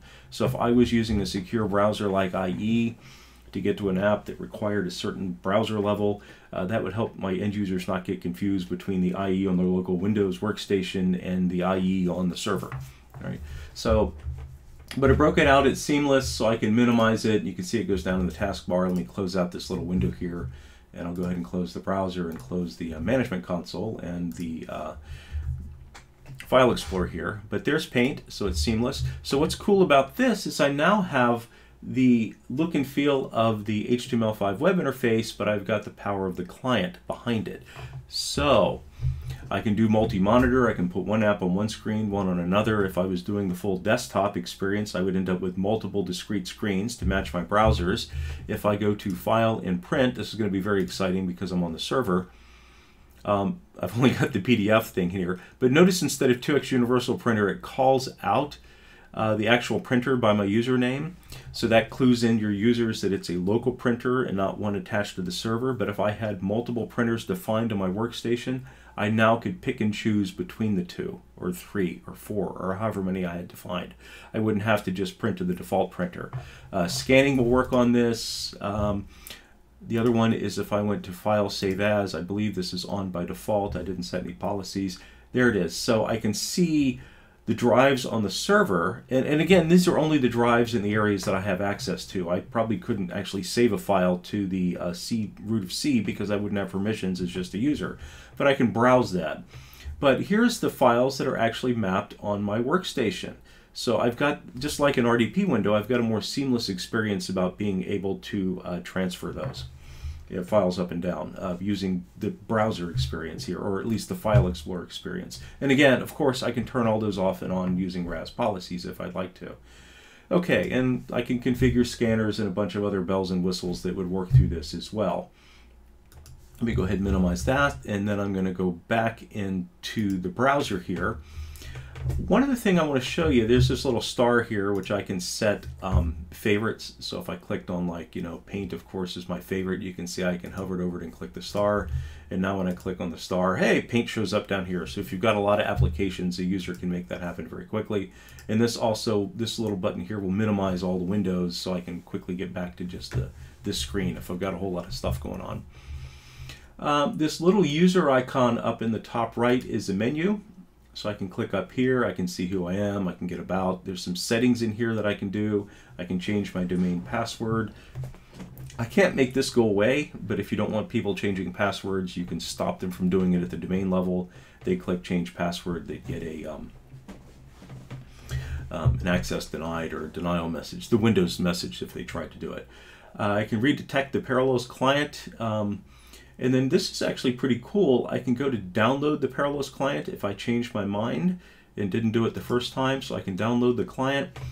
Notice though, since I already have the client installed, I get a download, but I also have a configure button. So if I go ahead and click configure, it'll launch the client, and then it's got administrator because that's who I'm logged in as a Windows, but to this Windows session. But I can log in as Mae West again and connect. And then here's the client experience. So there's that. Here's a little refresh. I can do that, and there's my applications. So this provides the same type of experience once I launched an application as launching Paint does here, and just using the client directly instead of the browser. So you get the browser only. I have the client integrated with the browser, or I could do the client directly. And what does the client give you? Well, the client gives us a couple of things other than this look and feel, but I can do things such as right-click and create shortcuts on the desktop. So now I can, just launch applications from the desktop. Here's Chrome, WordPad, Paint, and then put Calculator up here above all my other clutter. I can get rid of those if I want by right-click and delete. You can use the Parallels remote application server, by the way, to add those items to the start menu too. So then I could just browse them using the start menu if I wanted. There's a bunch of other controls here I can do, tools, options. If you wanted to configure single sign-on for the client, this is where you would do it. Click that. It does require a reboot of the workstation. But then go ahead, once they're logged into Windows, assuming Windows is joined to the domain, they will then just automatically be logged into Parallels. So if you turn on single sign-on and you did something like shortcuts on the desktop and just have end users launching it from here, that's about as seamless as a remote application will get. Okay? That's about it. Okay, so that's enough of the client. Oh, one last thing real quick. We're almost ready for a break here. Hang on. I can right-click and go to Connection Properties, and there's all sorts of settings in here that I can change. Gateway mode just means I'm tunneling through the gateway, and I'm using SSL. Obviously, we're 443, so if I'd switched it to a different port, like 444 or 4040 or so, I'd have to do that here. I can configure a secondary connection with the client, so if I'm at home and I need to connect to a different address, I can plug that in versus at work, where I would use a work internal address. That would be more seamless to the end users. We got to have two different connections. But you can change all sorts of settings in here. Local resources, this is where, as a user, I can turn off and on peripherals, local disk drives. I can configure my multi-monitor settings in here. use primary monitor only, all sorts of things. Most users wouldn't get into this, but one of the really cool things is, remember all these settings, I can control these centrally from Parallels, from the console. So if I did that, then I could prevent users from changing these. So I can make all these decisions centrally for my end users, and I can choose which end users get which permissions and which don't. Okay, so I can turn off local drives, I can turn off printing, scanning, I can do all sorts of things like that. But we'll look at these a little bit closer when I get into the policies piece. All right, with that, let's go ahead and take a break. So I'm going to put up the timer here, and we'll do a let's do a 15-minute break. So I'll go ahead and get that started. Okay, have a great break, everybody.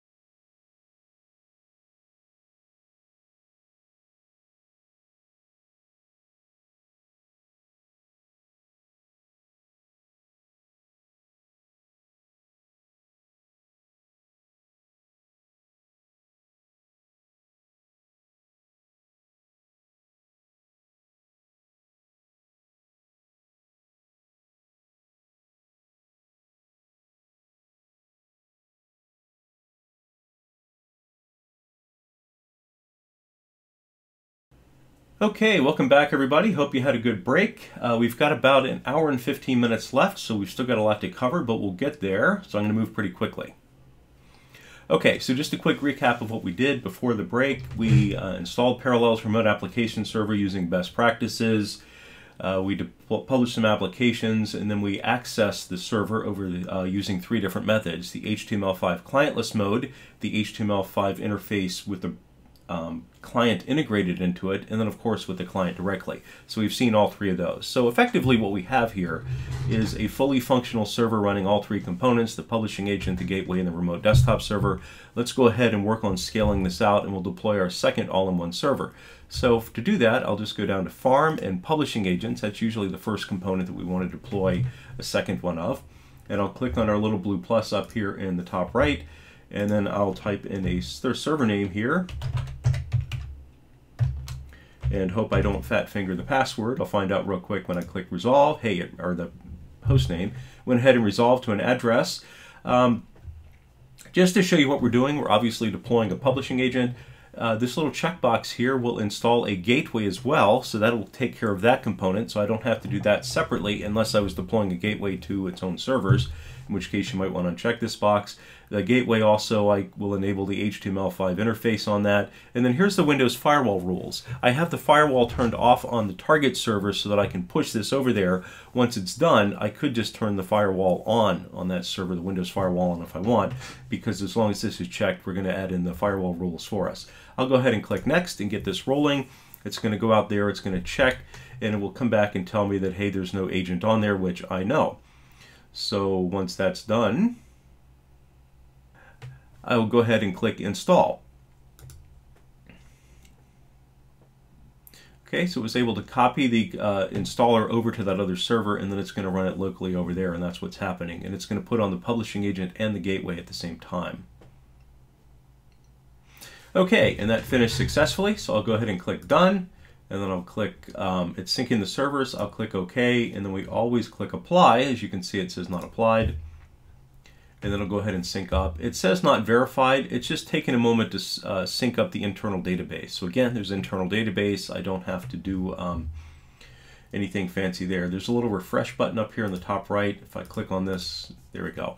It's online. So just like that, that's all it takes to deploy a second server. I've got the primary, remember that does 60% of the work, and it's the licensing server, that's the one we're on. The secondary server will do 40% of the work. They're both there, they're active. If I right click on the secondary server, I can promote it to primary. It will prompt me to do the reactivation of the product again using my Parallels My account, because we're obviously changing the host name and the MAC address, which is what the license is tied to.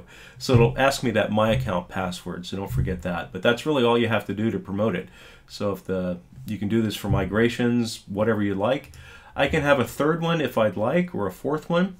We do recommend that you put those in standby mode if you do that. So to do that, you just would right click, go to properties, and then right here is the little standby button, the checkbox. So if I check that, that'll have it active, passive, or active, passive if I just have the two of them. So that's really all that I would need to do there for that. So that's pretty much it. For the gateways, if I go to Farm and then go over here to Gateways, you can see it deployed a secondary gateway as well. That's really it.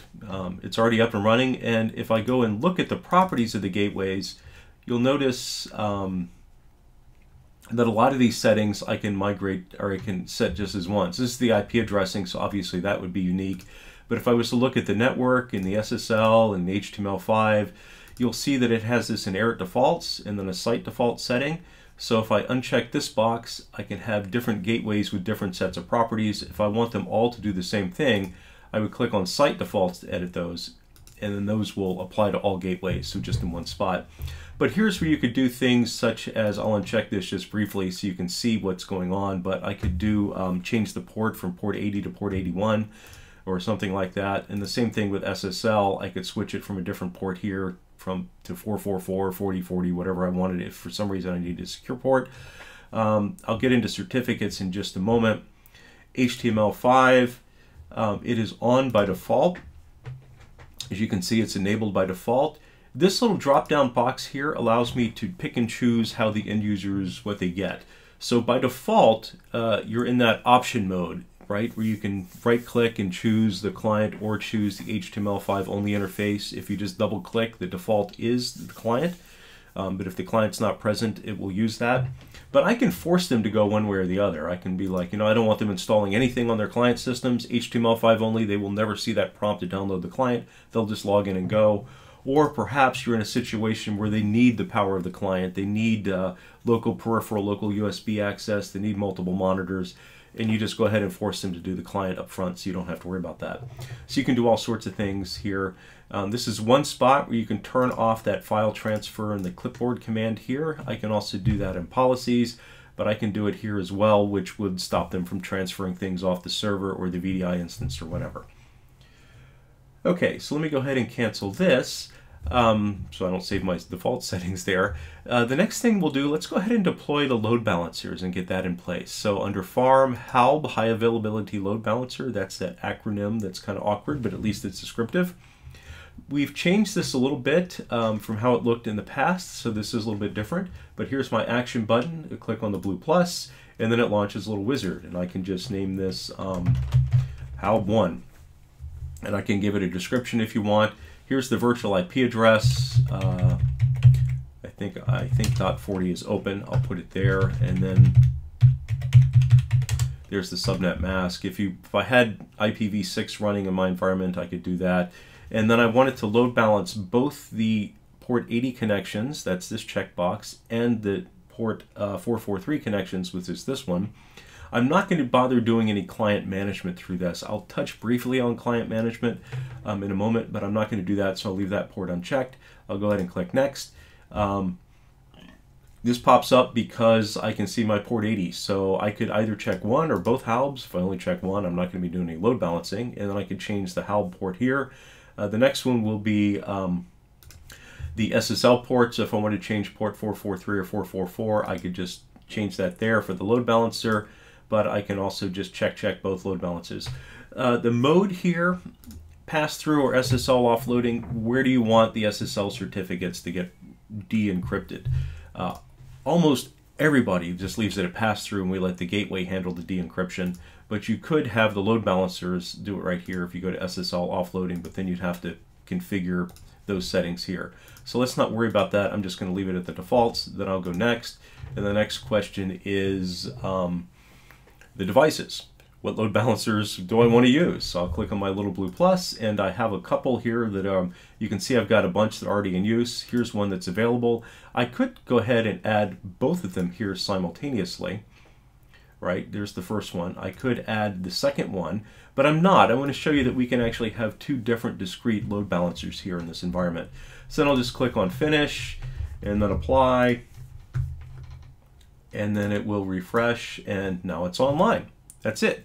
So we're all good.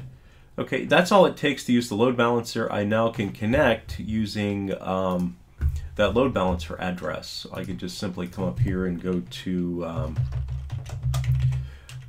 what did I put that on? .40, right? .40, and go right through, and then it will load balance it. That's it, right? I'm actually already using the load balancer. A newer feature that we have in version 18 and later is I can have a second discrete set of load balancers. So I could just run through this whole thing and go on HALB2, and then I have to give it a different virtual IP address. I think 49 is open. I'm still on the same class C based subnet, and I'll payload the same things, or load balance the same things. So check, check, check, check. I could actually have this load balancing different sets, by the way. So right now I'm just having two different entry points in my load balancer that load balance the same gateways, but I could have one set to go to one and one set to go to number two, however I wanted to do that. Next, and then I just simply add in the other load balancer that I have available, which is 44. And then I would click Finish. And now I could connect through the load balancer either over the virtual IP address on 40 or on 49. All right, and this will verify in a second. What does the load balancer look like? Let me switch screens real quick, and I'll flip over here. It's actually running in a vSphere environment. It'll run on pretty much everything. Here it is. In vSphere, I just imported it as an deploy an OVF template. Hyper-V uses the VHD templates have them in both formats. And then I imported it the second time for this one, but I just imported it, then I turned it on, went to the virtual console, and then I used this menu here, this little arrow key keyboard menu, to configure the IP address. And you can see it's answering right now to .43. It's actually running and fully configured, even though it says not configured. It just, the screen doesn't refresh because it's a little virtual appliance. So if I just go into the advanced menu, and then I could change all sorts of settings here, including reboot, reset would reset it back to the defaults. It would leave the networking, but it would disassociate it from this RAS farm. But then when I go back, now you can see all my services are running, and you can see it's got 2 IP addresses in there, right? Control-Alt, so I can get out of that little mousetrap that VMware has. But .43, and then the virtual IP address .40, so it can answer to either one. Okay? So that's pretty much it for the load balancers, and that's how that works. The one other thing I want to get into here real quick is certificates. We've centralized the certificate use. Back in the day, you did have to go into each gateway or load balancer and configure the certificates individually. Here, I can do it all in a centralized place. Now, the product ships with a self-signed certificate. That's what I've been using. That's why we see all the warning, the sky is falling, blah, blah, blah. Makes it very convenient for testing, but for production, I would like to use a proper certificate. So the way to do that is I go up here to the Blue Plus, and I say import. I could generate a certificate request, actually. If I need to regenerate the self-sign, that's what I do there. But I would generate a CSR. I would fill out all this information. That would give me a little stub or whatever it is that I need to send over to my proper certificate authority, such as GoDaddy, DigiCert, whoever I'm using. And then it will, they'll go through the ether, and then they'll send me back the actual certificate. Yes, we can use wildcard certs as well. And then what I would do is come in here and say import certificate, and then I would import it. And I would say, what do I want to apply it to? The gateways, the load balancers, whatever. And if I have different certificates for different environments, I could actually go back into the gateway properties and pick this certificate for that and this certificate for this or whatever. I mean, however you want to get into it. But that's really all I have to do. One thing I do want to show you that's kind of important, though, is what certificates we do support. Let me minimize this. The easiest way is to go on a system where the Parallels client is there, and if I just go into File Explorer, and then I go down to the C drive, and then Program Files, and then Parallels, and the client, there's a file in here called trusted.pem. There it is, trusted.pem. If I go open this with Notepad, it's just a text file. Yeah, make this difficult. There we go, Notepad. It used to be so easy. This is all the thumbprints of all the certificates that we promote or support, and it's a huge file. Right? So if you're going to buy one, you might want to check this file, that trusted.pem file. It's just on a system where the client is, and then I could do like, I don't know, GoDaddy. There's GoDaddy right here. I know they're there. DigiCert would be in here. There's a whole ton. So just double check. Every so often someone finds a freeware or some funky one, and it's not in here and we don't support it. So it has to be a proper certificate that we support. It is a thumbprint, it's a text file, so you could use whatever certificate you want and import this into the this file, that thumbprint into this file. That will work. It'll get rid of those warnings. You now have a properly trusted certificate, but because it's not supported, you know, if you do a Parallels client update or whatever and this file gets overwritten for whatever reason because of an update, you'd have to do the whole rigmarole again. So just use one that we support. That's going to be much, much easier for you, and you'll be much happier in the long run. Okay, let's go ahead and get back into the management console. I do want to deploy that second remote desktop server, so to do that, again, I could just come up here to the little wizard, but I'm just going to go Farm, RD Session Host, and click on the blue plus. It's the same menu, or same functionality. Click on this, and then I'll point to the server, and hope I didn't fat finger the password or the host name again. It looks like it, not. We've already got the remote desktop server role on there from earlier, so it's really just deploying an agent that's going to be very similar to what we did before. I'll just click next. Here's a bunch of these little shortcuts and wizards that we're going to do. add the Windows firewall rules, the RDSH role. We could do that for you so you wouldn't have to do that manage add roles and features, things like that. The desktop experience, we'll turn that on if you're running on an older server. And then of course, if you do the RDSH, it can initiate a reboot. And then if you want to add it to a RAS server group, you could do that right here. This is a RAS group where you can create a new one on the fly. I'll just take the default RD session host here. I don't have to add it to a group at all if I didn't want. I'll click next. Users that access this do have to be members of the local remote desktop users group. The default is we're just going to put anybody that authenticates with Active Directory. They can come in here and will have access to the server. We can choose who can and can't see what applications, what desktops, whatever. So you can control that all in RAS. This is really just who potentially could log in. And again, that's why Mae West could just log in, because I took the defaults of authenticated users when I added that in there. I'll go ahead and click next. This is something that's new within Parallels from version 18. Do not manage by RAS. This is the user profile settings.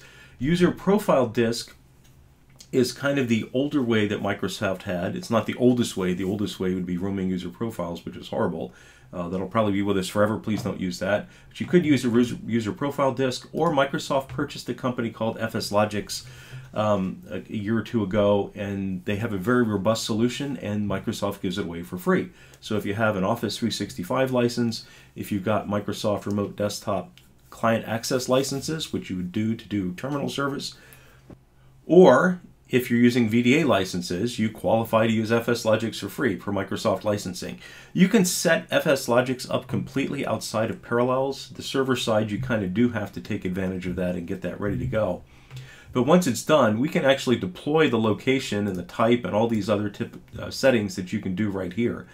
Allocation type, dynamic, the size, where they're located, that would be important. And then the additional settings that you want to get in here. I'm not going to go too far into this. I'm going to leave it at none, just so we can kind of get rolling along. But effectively, this gets the user profiles off the server, off the VDI instance, so that they're stored and backed up locally.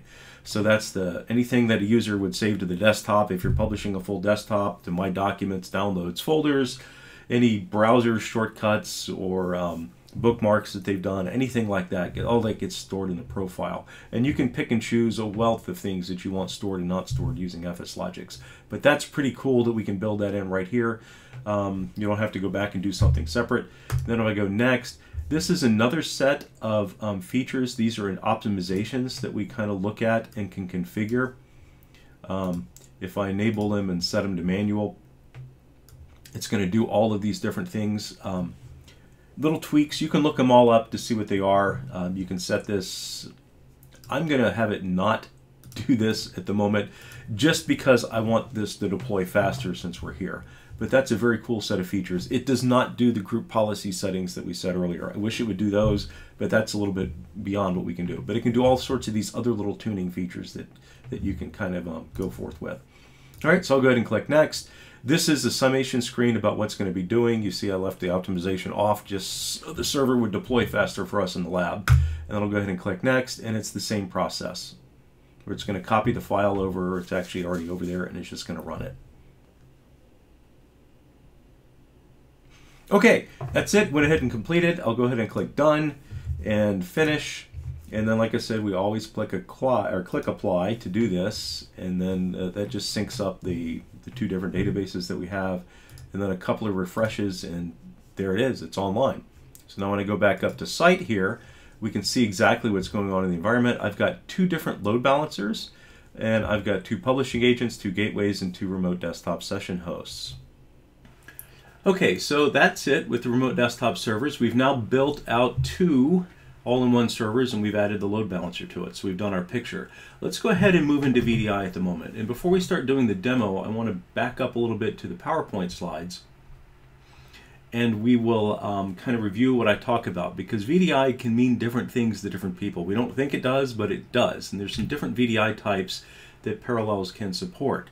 Essentially, there's three different types that we support, or at least providing a full desktop, if that's what you consider to be VDI. The one on the left, desktop-based VDI, that's what most people think of when they think of VDI. That means each user has their own, I don't know, Windows 10 image, maybe Windows 7, things of that nature. There's server-based VDI, which we also support. Essentially, that's instead of giving users a workstation class operating system to work off of, they get a server class operating system to work off of. Here's your Windows 2016 server or Windows 2019 server. It's all yours. So that's that. And the other one is one that I think a lot of people don't use or don't think of as much when they talk about VDI, and they really should. It's called session-based VDI. It's a fancy name for just publishing the full desktop on a remote desktop server. Okay, and I want to take you through some of the plus and minuses of each of these. The server-based VDI, the main reason to use that is mostly because you either have an application that requires a server, or maybe you're training some developers in class or something like that, or there's some weird Microsoft licensing that sometimes comes into play that might make that more attractive from a Microsoft side.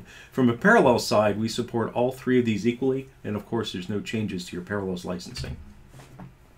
So if we think about the characteristics of a shared desktop or a session-based VDI, you just have multiple users logging into the same terminal server. It's the same thing with apps, except we're giving them a full desktop. So it tends to be very efficient, right? Much more efficient than doing VDI. The traditional VDI, we're using the workstation-based. You are going to want to manage the user profiles, but you'd want to be doing that anyway. I talked about FSLogix earlier from Microsoft. Here's actually a link that provides a little bit more information on the Microsoft side and how to get FSLogix if you just go to that link. But again, you'll have access to the slides and recordings. You can see it, and it's included with the CALs. But you want to do that to keep the user data off of that, and that's even if you're doing application publishing. There are some limitations, so users can't do things in this environment that affect others. You can't reboot, you can't install applications, you can't do anything like that. But if that's not your requirement, then this is something that you really might want to look at. Because of their profile management, they can change their wallpaper, they can move shortcuts around, they can save stuff to the documents and all of that. So you can do all of that in this type of an environment. And it tends to be like it's a little bit more efficient because you have fewer moving parts. You just have a bunch of users connecting to a few servers as opposed to that one-to-one relationship that you'd have with the desktop instances. Okay, and RAS can auto-scale these as well. So we can take advantage of the auto-scaling using using essentially the VDI mechanics also, and I'll show you how we do that in a moment. From a VDI desktop, this is what most people think of with VDI, right? One user, one desktop at a time. Everybody gets their own image, Windows 7, Windows 10, whatever it is you're using. It must be Windows-based. I wish we could virtualize and do Mac OS or Linux OS, but we can't, so they have to be Windows workstations. All right, so generally a workstation class OS, although like I said, we do support server-based VDI. The guest benefits, well, you know, we do the brokering, you get the HTML5 and the other interfaces, different clients, printing, peripherals, all that other stuff that I talked about is applicable here as well. And the best practices, I actually would run that, the remote FX settings that we did inside of the Windows 10 instances. Do that in your group policy for these to tune them for performance. And we can auto-scale them, and I'll talk more about sysprep, RAS-TP, link clones, and all that in a moment. You also can mix and match hypervisors, and this is true across the board. RAS supports multiple hypervisor integrations at once, and I'll definitely show you that when we get into the demo. And then persistent and non-persistent desktops, we can handle all of those. Okay, and persistency means something different to different people, so I'll explain exactly what we mean about that. A VDI desktop is really nothing more than a single remote desktop session host, so a single user using that. That's really a great way to think about it. I always love that quote and put it in there. So when you're kind of trying to make up your mind, these are some things to kind of think about back and forth. And remember, you don't have to go 100% solution one way or the other with RAS. You can have different classes of users. Yeah, these guys are power users. They need that desktop that's dedicated to them. These other folks, yeah, they really, for what they're doing, they can do the terminal servers, remote desktop servers approach. Okay, linked clones. What is a linked clone? Well, if I was deploying out Windows 10 images across VDI and I said, I don't know, 50 gigs a disk, or 50 gigs is disk, or 50 gigs on the disk of the virtual hard disk for the image, then that starts adding up after a little while, right? What a linked clone does is, you know, it looks back at this and it says, you know, from a bits and bytes, a ones and zeros perspective, that's really inefficient because a lot of this is the same. I'm copying the Windows directory, the System32 directory, the DLLs, the XEs, all of that's getting copied over and over and over again. Why would we go ahead and do that? So Because of that, you can use link clones, which uses a differencing disk, where you have one master image and then smaller, let's call them stub images that are linked to the master. So you've got one master image that handles all that, and then we have all these little bitty differencing disks that are deployed. Now, if you look at it at a hypervisor perspective, you go look at the virtual machine, it's going to tell you that I've got a 50 gig hard disk on there, right? However, if I went and actually browsed the data store and was to look at each of those individual hard disks, they're only about 10, 15, maybe 20% of the size of the master. So instead of the full 50 gigs, maybe they're only 5 to 10 gigs. So it saves you a lot of disk space. It also deploys faster. Now, a lot of modern hypervisor equipment and vendors, they have data deduplication built right into it. And that may alleviate some of the need to do this because they're doing the data dedupe at the hypervisor level. But something to kind of keep in mind, that's what link clones is. Okay? Okay, so faster deployment uses less disk space. And like I said, they are fully functioning Windows virtual machines. So, and then I'll talk about maintenance mode in a moment. All right, so why would you use, again, one of the others between that session-based versus the full desktop for the end users? The session-based, like I said, is generally more efficient. That often leads into lower infrastructure cost and maintenance. Again, your parallels costs are the same, so feel free to use either one that you want to go, but they tend to be just overall in general, from the number of images that you've got to manage and so forth. Remote desktop servers approach seems to be a little bit less, although you do have to pay, of course, for the Microsoft CALs, the client access licensing. On the VDI side, more flexibility for your end users. Maybe you have power users that can install applications. You have application compatibility issues. This app just won't run in a remote desktop server environment for whatever reason. It can't support the operating system. It doesn't handle multi-user mode, something like that. Okay. Generally, it does require a little bit more hardware infrastructure because you're just running so many more virtual machines. You can see your costs actually go up. What I try to do is I start just as a consultative approach when I'm thinking about these. I always start with, can I give the end users just apps? And if I can give them just apps, that's what I do. Because that's providing them what they need. We're all kind of trained for that nowadays because of our smartphones and tablets. There's an app for that. So we're used to just working with apps. And it's the most efficient and easiest for you as an administrator support. So if that's what they need, then that's usually where I go. Then I take the approach, well, okay, for whatever reason it's not working, at least for this class of users, or it's not working in my environment, I need to give them a little bit more. That's when I usually go to the remote desktop server full desktop, the session based on the left. And then if that's still not working because they need to install apps or I've got app compatibility issues or something, that's when I usually go to VDI. So I usually kind of take that approach. You can do whatever you like, but that's just kind of my 2 cents. Oh, one other last little thing, VDI does not save you from the Microsoft Client Access licensing cost. You've always got to pay the Microsoft tax. There's something known as a VDA license, Virtual Desktop Access license from Microsoft. So if you're using that approach, you've still got to pay for that. So one way or another, you're paying the Microsoft tax. So don't let that be the driving decision that you guys have. Okay, moving on. RAS and persistency. Like I said, persistency means different things to different people. What we mean by persistency in RAS, think of it more as affinity.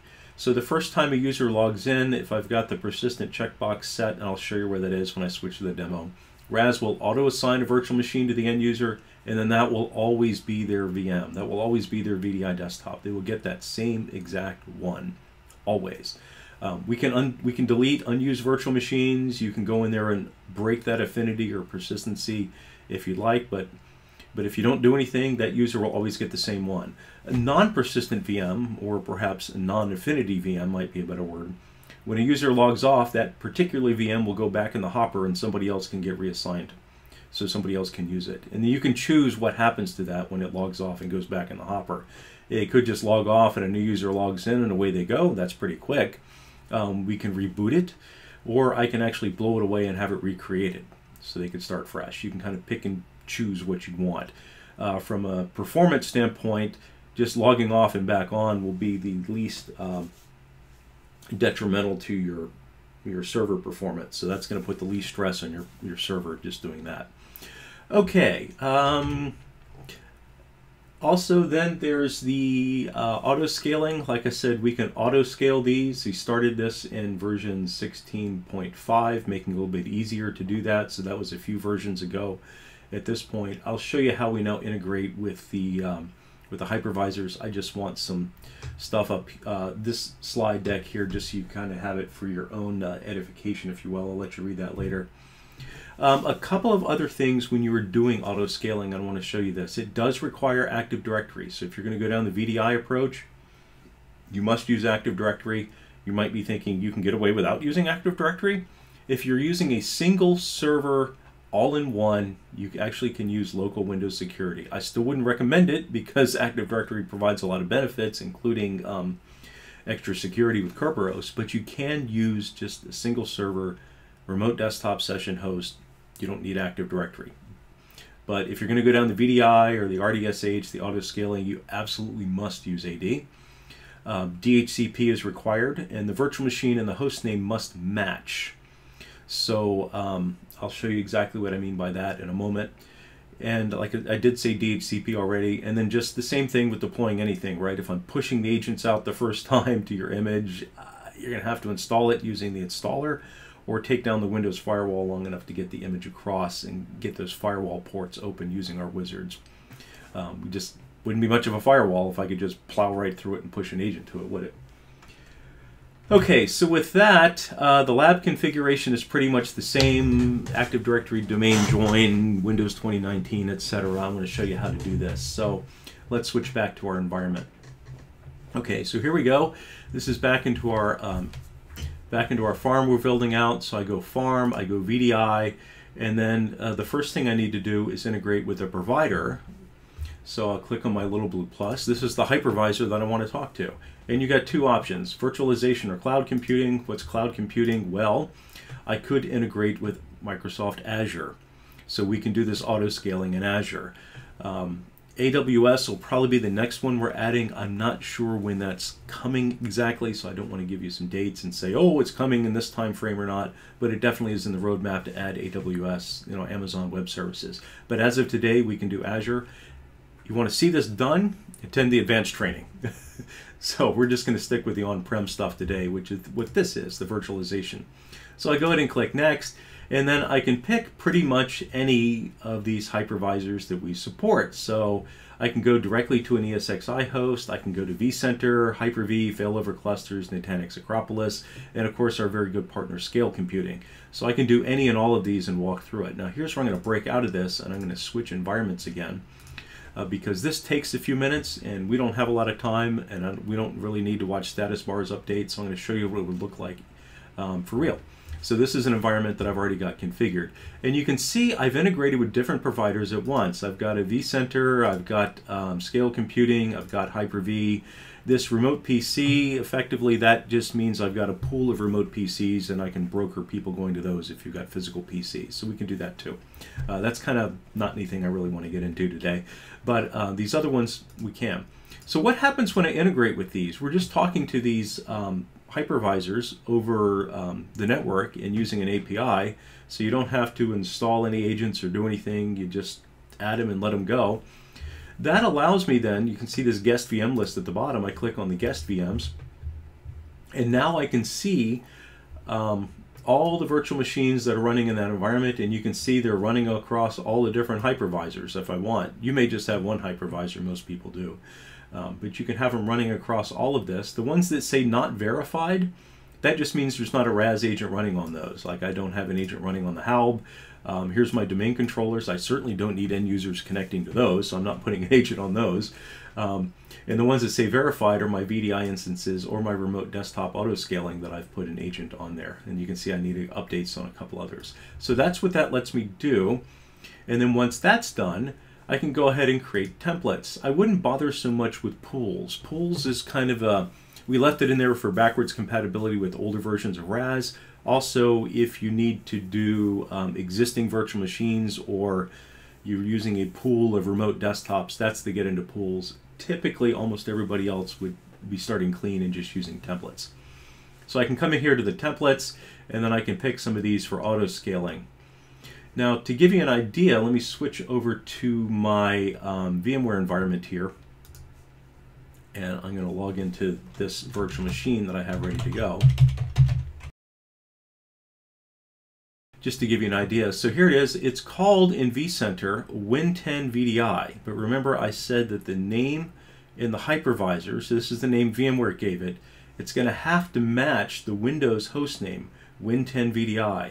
So that has to match this, creating that virtual machine template, or it won't work. How do we even know about this over here? Right? RAS will query this, they're going to see the virtual machine name, and then we're going to try to push the agents over the network using the host name. So this and this have to match. That's really the big one. All right, let me go ahead and log off this. Shut down, and I'm going to sign out. Okay, he's out, and I don't really even need to have the virtual console up and running anymore. So I've already got some existing, but I'm going to create a new template. So I'm going to go up here and click on our little blue plus. And then I'm going to go look for that, and I think we called that W10 VDI, right? There it is. Actually has an agent on it. We'll just update it here, so that's fine. I'll go ahead and click OK. It's a virtual desktop. It's not an RD session host. It's a Windows 10 image. I'll go to Next. Okay, it says there's an agent on there. I need to update it. This is the same thing. If it didn't have an agent, there would be an install button here instead of an update. So I'll click Update.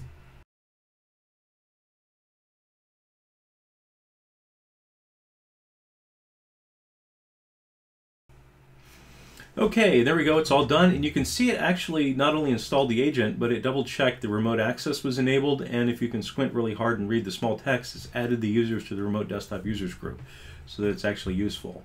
I'll just go ahead and click Done. It's installed now, and now we can just walk through the wizard. I'll go ahead and click Next. Template name is Win10 VDI. What's the maximum number of virtual machines? I have a very small environment. I'm going to set mine to 5, right? This is the max. Don't set it above that or the hardware is going to explode. Let's go ahead and have it deploy 2 virtual machines right up front.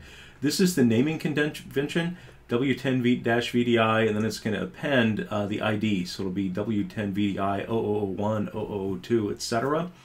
Just keep in mind, if you've got a really long name here, you can cause problems. You're going to exceed the Windows buffer, and it'll probably fail and blow up and do some weird stuff. So when you're naming these, just don't make them too terribly long. That's all, because we are appending this to it. Full clone, link clone, I'm going to go ahead and do link clones. I'll go ahead and click Next. The next set is my buffer. So because we are deploying new virtual machines, I'm going to start with 3, right? But I could have potentially 5 or 100 or 200 users if I had the proper hardware for that.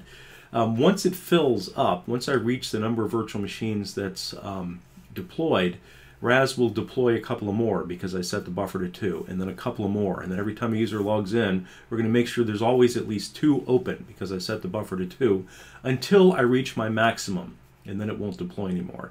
Because it does take a little bit to actually deploy it, because we're cloning and deploying a virtual machine. A lot of this is very dependent on your hardware, so that's what's going to go on. Once it's done, I can set the VM state, powered off, powered on, suspended. I'll just leave it powered off for now to save us some stuff. And then I can also choose what happens to them once it's not being used. So if nobody uses it after, I don't know, a month, well, that person's never coming back. We'll go ahead and deep 6 it for us and delete it. I'll just leave that as off and never for right now. Then I'll go to Next. If I had folders or resource pools or anything like this, I could do that. Set those here. Mine's a very simple little lab environment, so I'll leave it alone. Oops, I guess I can't. So I'll have to actually pick my host. So this is the host that I've got, and then I've only got one of each of these. So my fault, sorry about that. That's my resource pools in the physical host. So once that's done, I will go on. And then this is RAS-Prep, sysprep. I think we all know what sysprep is. It rolls back the installation so it can deal out a new security identifier. What the heck's RAS-Prep? It's the same thing, only it's more efficient. Our developers took a look at sysprep and we said, boy, that's really inefficient. You're having to reboot a bunch of times. So RAS-Prep eliminates a lot of those reboots and it deploys faster. So I'll do that. If it's a standalone not joined to the domain, you need to know the local user as well as the Active Directory user. And then once that's in place, then you'll know where to put the target in. it has to go into an OU or container somewhere inside the domain. So that's done. You can also browse for it if you'd like. So it needs this to be able to read the domain, and then this has to be an account that's got local admin privileges to be able to do stuff. Okay? Next again. And then this is that setting where we can deploy the FS Logics settings. Again, I'm not going to do it here just for the sake of brevity. Next. And then I also am going to leave off the optimization. So it's the same thing we did inside of the remote desktop servers. I'm leaving this off again just so it'll deploy faster for us. If I was wanting this in production, yeah, I sure would want those running. But just for this, I want it to deploy faster. So I'll go next. Here's your Windows keys, right? Do you have a key management service? Do you have a key that can be activated multiple times? It's kind of up to you. Plug in what you want. I'm just going to leave that alone and just use the basic non-activated windows because these aren't going to last very long in my lab. Next, and then here's a finish, and then there we go. And then I click apply, and then it's going to kick off that installation. There we go. So now it's deploying. So if I look over on VMware, back at my vCenter, and I was to scroll down here, it'll start showing up in a minute. I actually would start seeing this be completed. And this W10 VDI will ultimately switch to being a VMware template. And then you'll see images being deployed off of that. You can see some of these others that have that are already going, like W10 Fin. I've got 1, 2, and 3, and then down here W10 Fin. This is actually VMware template. So we're converting it to a template for you. If you're looking at it in another platform, this is Scale, very fast compute center. It's hyper-converged infrastructure. Like I said, one of our very good partners. Very inexpensive also. They tend to target about the same markets that we do. What's really nice about this is you can see they actually add that tag. So when you see the template tag, that means that this isn't a proper virtual machine in the Scale environment. It's one that we're using, or it is a proper virtual machine, but it's actually not one you should be messing with because it's a RAS template. And then we're deploying virtual machines up there. So I did my auto scaling here. Here's a Windows 2019 server that I created, RDSH-AS for autoscale because I'm creative like that, and you can see it's deploying multiple ones of those. Okay, if you're at Hyper-V or one of the other hypervisors, it won't actually convert it to a template. It'll just be a powered-off virtual machine, so you need to be a little bit more careful with those. But we absolutely do support Hyper-V. That's probably the hypervisor that most folks are using. Okay, going back to the environment while this is going, let's review some of these other settings that we have. So I kind of walked you through all that. If I click on the desktops, you can see who is using what desktop and whether it's been pre-created or not, and then whether it was auto-assigned, and then I can break the auto-assignment here if I want to. We'll get into sessions in a moment when I do the whole session thing. The other thing is I can auto-scale. I can go back in here and review some of these settings. If I want to change anything in terms of where it's located, sysprep, rasprep, user profile information, here's the optimizations, the keys, and all that. This one also is pretty important. We don't ask you this in the wizard, but I can do settings, and I can choose what happens again across all of them, or onesie twosies, where what happens when an end user does something. So if they disconnect, I can just do nothing, meaning they disconnect, but I can also shut down, restart, suspend, etc. If they do something like log off, this is where I can set it to unassign, so it'll go back in the hopper. Someone else can use it, shut down, restart, suspend, or I can blow it away, or I can have it recreated so somebody always gets a clean virtual machine. Okay. Now to make these available, I go over here to publishing. We walked through the publishing of apps earlier, but I can go ahead and click add, and then a desktop. I go next. It's a virtual desktop. This is if I wanted to publish a terminal server desktop, and then I'll go ahead and click next. And then I can pick a pool, or I can just pick a template. And I'll pick the template and go next. And then I'll give it a name, W10, I don't know, general use. General Sue, general use. I don't know who General Sue is. And then I can exclude from session pre-launch. So I'll talk about pre-launch in a moment. We can have it start automatically when the user logs in, all sorts of stuff. Here's that persistent and persistent checkbox. And remember what this does. This doesn't blow the virtual machine away. This assigns the virtual machine, and the user will always have that. Or If I uncheck it, it means it will go back in the hopper and then somebody else has it available, or it's available for somebody else. All right. I'm going to cancel this just because this takes a minute sometimes to finish and I want us to be able to keep going. From a remote desktop server, as I said, you can do this, the whole templating thing with a terminal server. A couple of cool things that you can do that if I go up to RD Session Hosts on this is here's my group that I've created that I cleverly called auto scaling, and inside the groups there's an auto scale tab. Here's where I can actually assign resources to this. So a terminal server, you know, it's not one-to-one. How do I know when to deploy more? Well, right here I can set the max number of servers to be deployed in this group, and then I can give it information like what happens, and nope, that's the right one. You know, what happens when it reaches a certain threshold. That was the setting I was missing there. If you, or just didn't see, so once it reaches like 75% of resources, we'll deploy another one, and then we'll deploy another one. And then the drain is also the other thing I can do. You know, once it reaches below a certain threshold, so if you have seasonal workloads, it's not being used very heavily anymore. It's being used some because remember we're resource load balancing that, but once it goes down below a certain threshold, we can decide, okay, let's scale down. So we'll put it in drain mode, which means as users log off, they won't be logging back into this particular remote desktop server. They'll be logging into another one, and then once the number of users on this hits 0, we can blow it away and deep six it. So we can scale up and scale down your environment.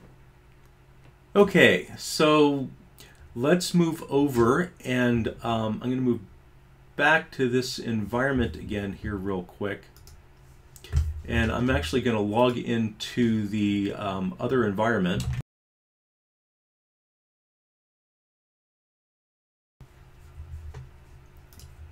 And then get through the self-signed certificate because I want to show you what it looks like accessing a desktop. So yes, we'll accept cookies to this. So I'll just log in with, let's log in with Mae West again, right?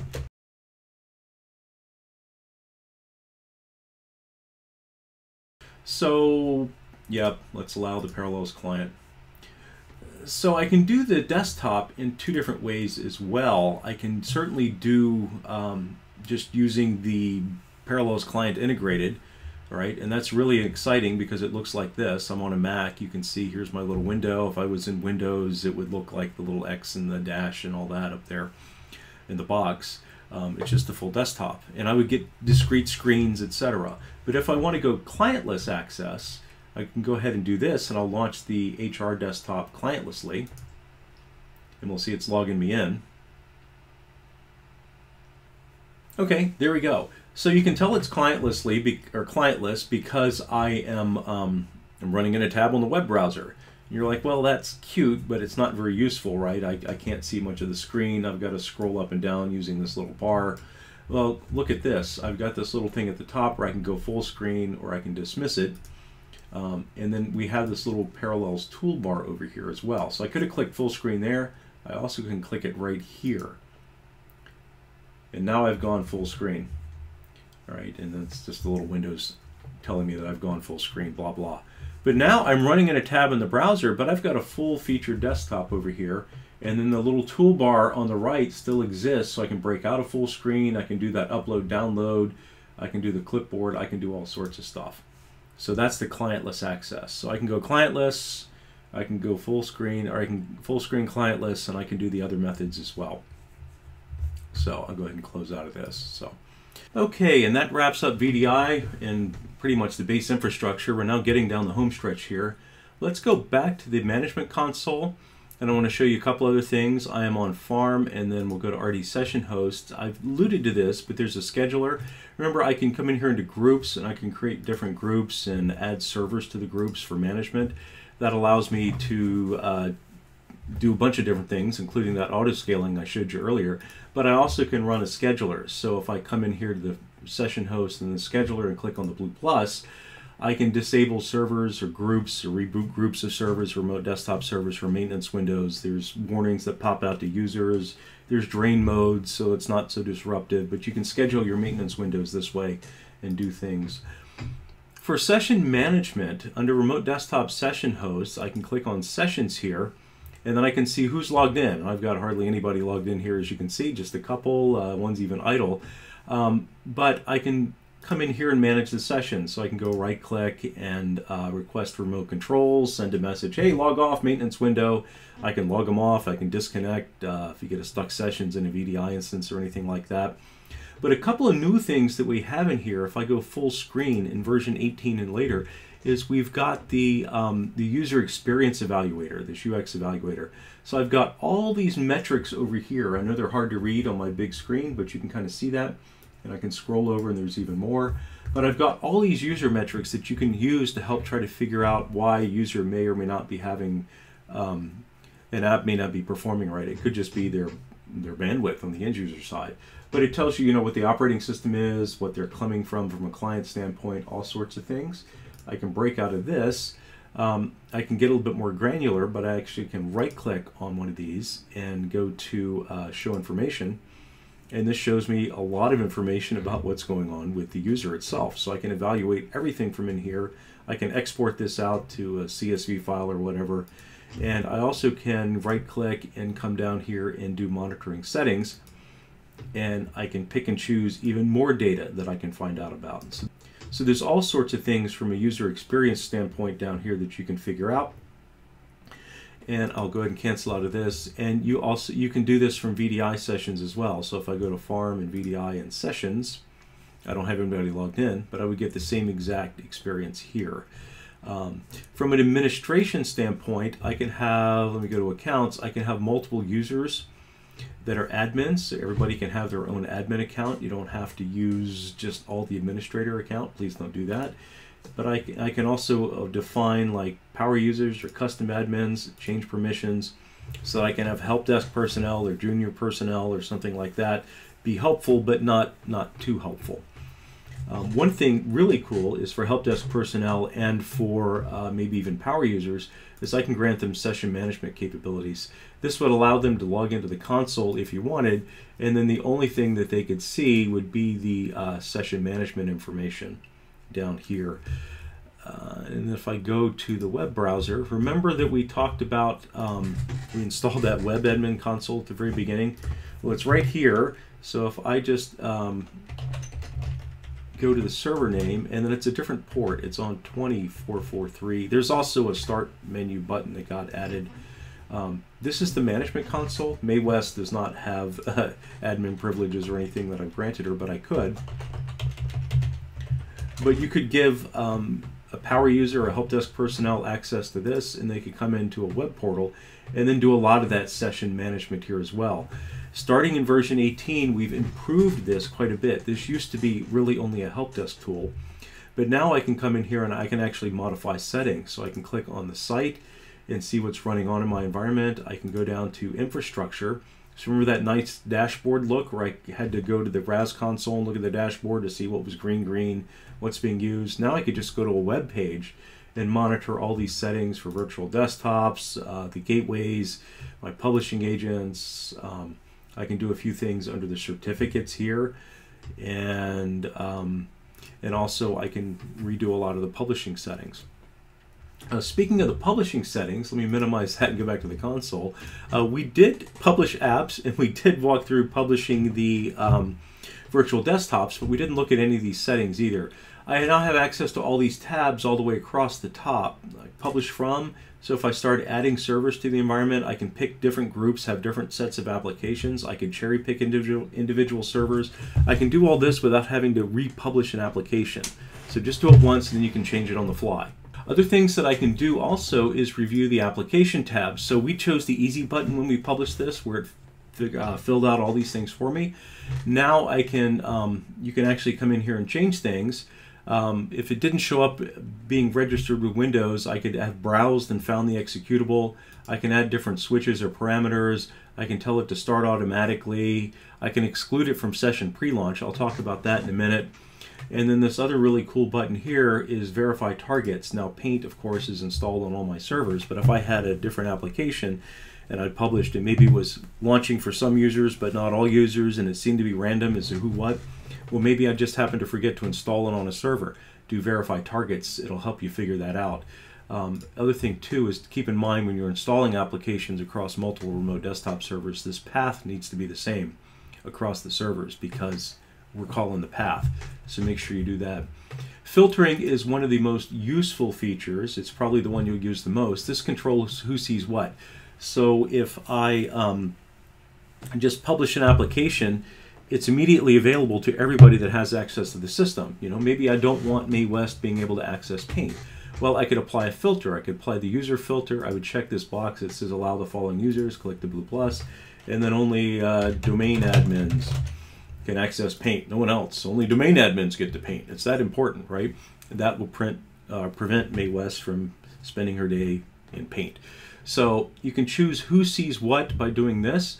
There's also a bunch of other filters that you can apply. They all layer together. A very common one is the IP address filter. You know, maybe it's a financial app. Yeah, you're a member of the financial group, so you can see it, but only in the office because you're coming from an IP range that I recognize. If you're coming from a range I don't recognize, you could be at Starbucks or wherever. I don't want you pulling up our financial data there. Come to the office to see this. So you can do things like that, right? Choose where and so forth. These other ones I'll let you explore themselves. Some things like the Shortcuts tab. Remember I created the shortcuts on the desktop from the end users? Well, it did that here because I could have done it programmatically here if I wanted to.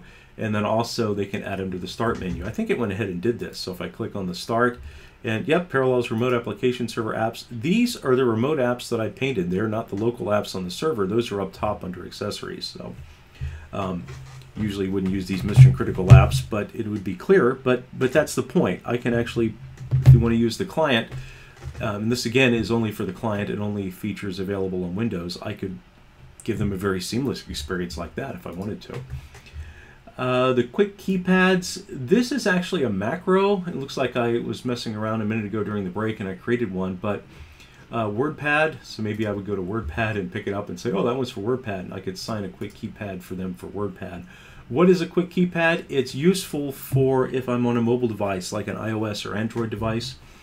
I could come in here and create a WordPad or an app, and I could sign it app by app. This one I created for WordPad. I created a very silly one called undo and Control Z.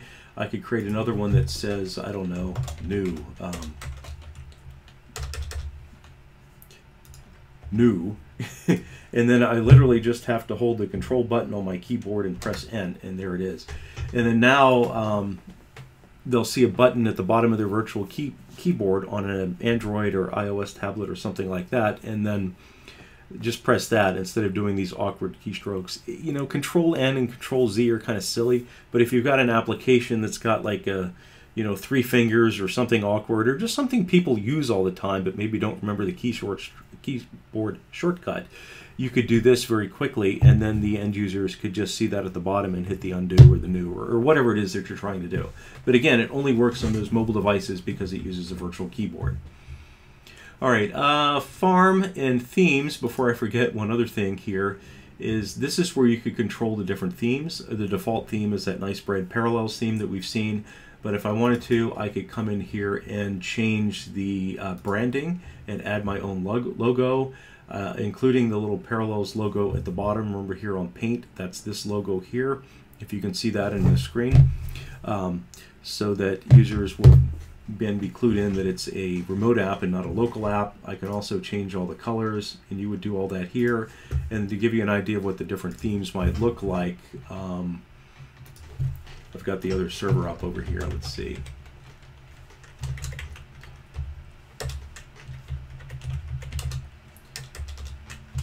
You can even do a shortcut, like here's one I created called Reverse. It just reverses the colors instead of being red and black, or you know.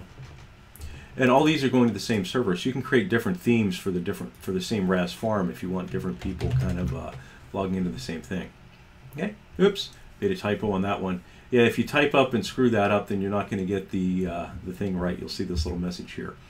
All right, so that's it with themes. Let's just work our way down here. We've talked about keyboards or quick keypads. Universal printing I talked about already. It just kind of works right out of the box. Most of all these other settings in here, you're going to have to, that's when you're on the phone with support, they're doing that. Generally, it works right out of the box. The one that is a little bit different is this printer retention. It's a double-edged sword. You need to pick on which way you want to go. If I have printer retention off, that's very good if users are floating between different workstations and different devices. What that means is we will re-enumerate the printers every time they log in. All right, it can take a little bit longer when they log in before their printers are available, but at least they'll be available as they move from workstation to workstation or device to device. If I set it to on, then we're going to remember what they were, and we're not going to re-enumerate them very quickly. So it's great if I'm always connecting from the same device, then my printers will be there almost instantly. Not the login time so much, that'll happen, but it's just it can take a few minutes or 3 before your printers become available. If somebody needs to log in and print real quick.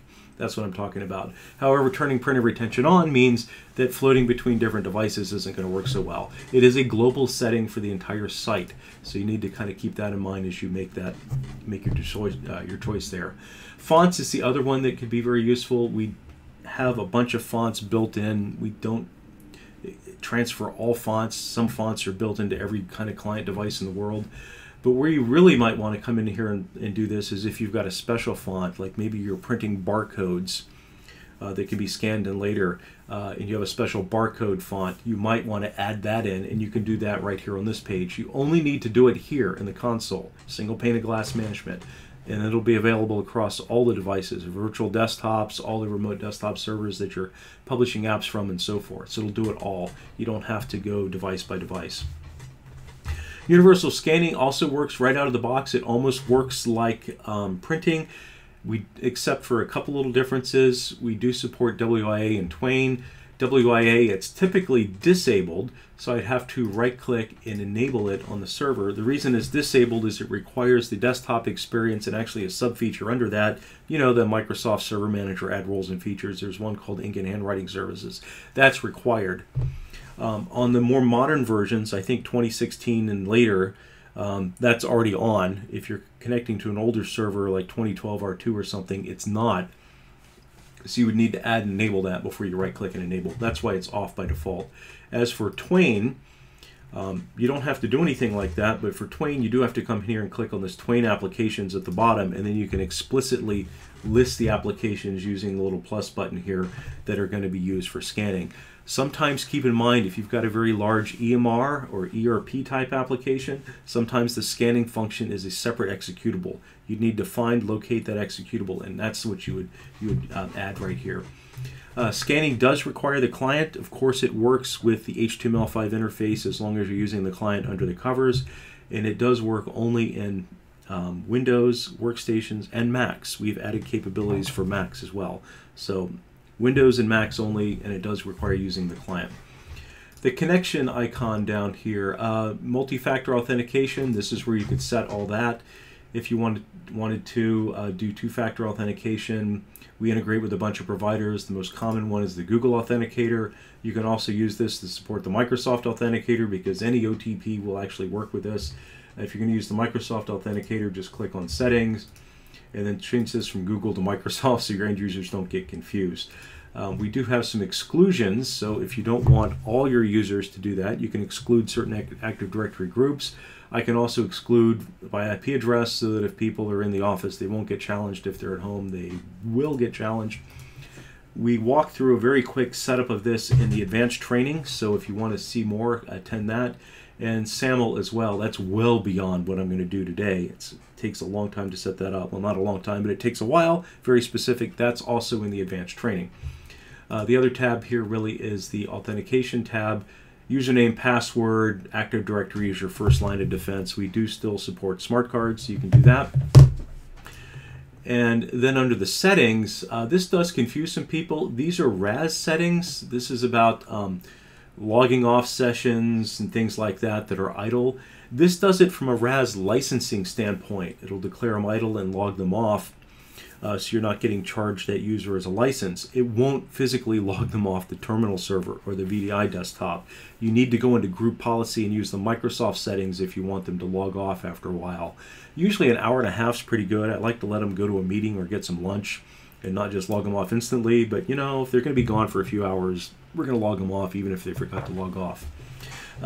You can choose all you want to do for that. That's all your own. Device Manager, this is a way to manage the devices and see what's logged in. I've hardly got anybody done here, but you can go into Windows. Here you go. You can see who was logged in and who's not and what they're connecting from.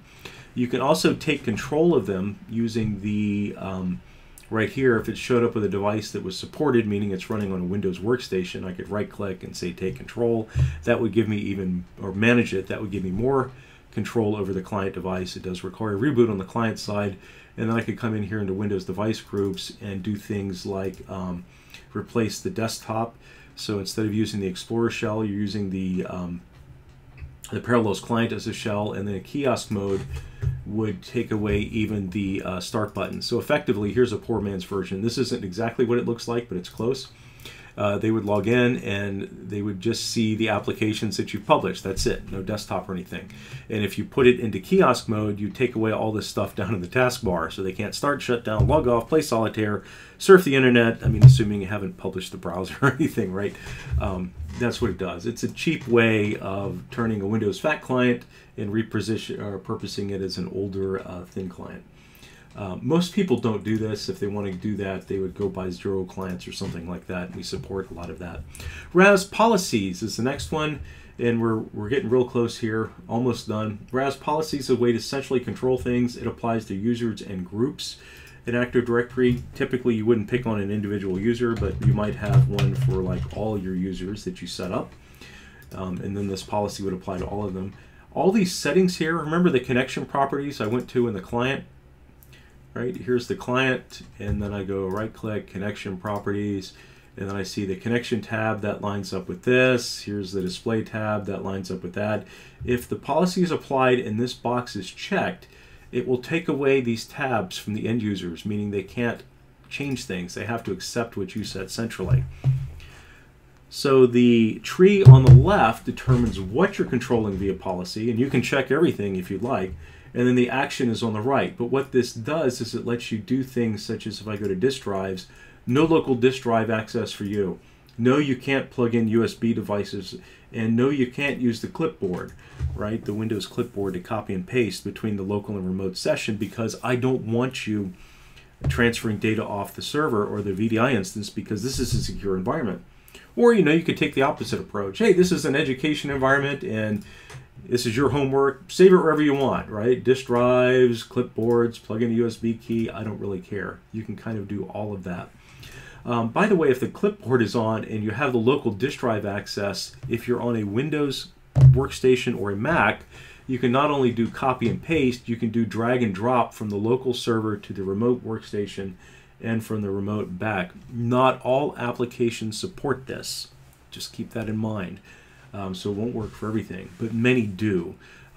Just about every application you can right-click copy, right-click paste, but the drag and drop, you have to have this turned on, and you got to be using Windows and Mac or Mac workstation, and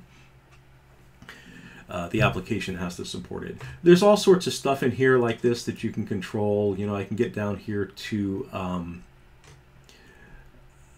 the user experience or performance. We usually detect the connection quality automatically, but if an end user, a group of end users are coming from a low bandwidth, high latency area, you could actually come in here and just bump them down automatically and be proactive. We're going to set this up.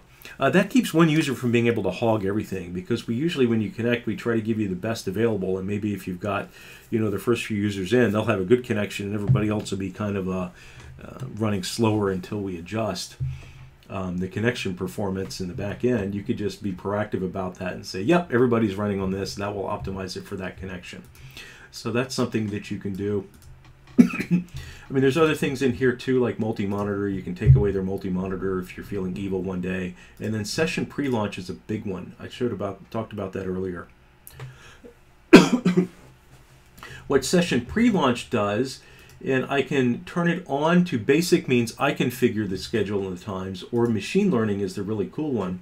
And what machine learning does is RAS will figure out when your users are starting and launching certain apps or virtual desktops or whatever, and we will log them in ahead of time. It only works if they're coming from a Windows workstation for security reasons, But this can prevent login storms and other stress on your hardware from that event. So if you have a situation where everybody's logging in at like, I don't know, 8 in the morning on Monday and launching their applications, logins put a lot of stress on your servers. So, and then the users are kind of already grumpy because it's Monday, and then now it's taken forever to log in, and then your servers are running slow, and it's just a nightmare. Monday morning, welcome to that, right?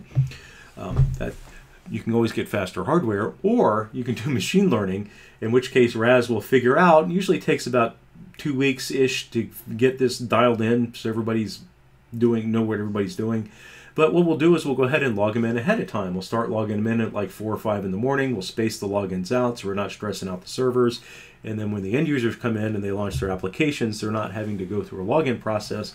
They're just reconnecting to a session that's already open. So it's very fast for them, and it doesn't put as much stress on your server. So very, very cool setting.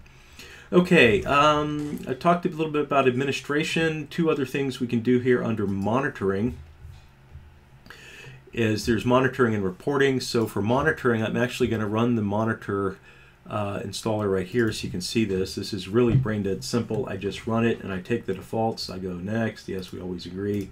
Next, next, install.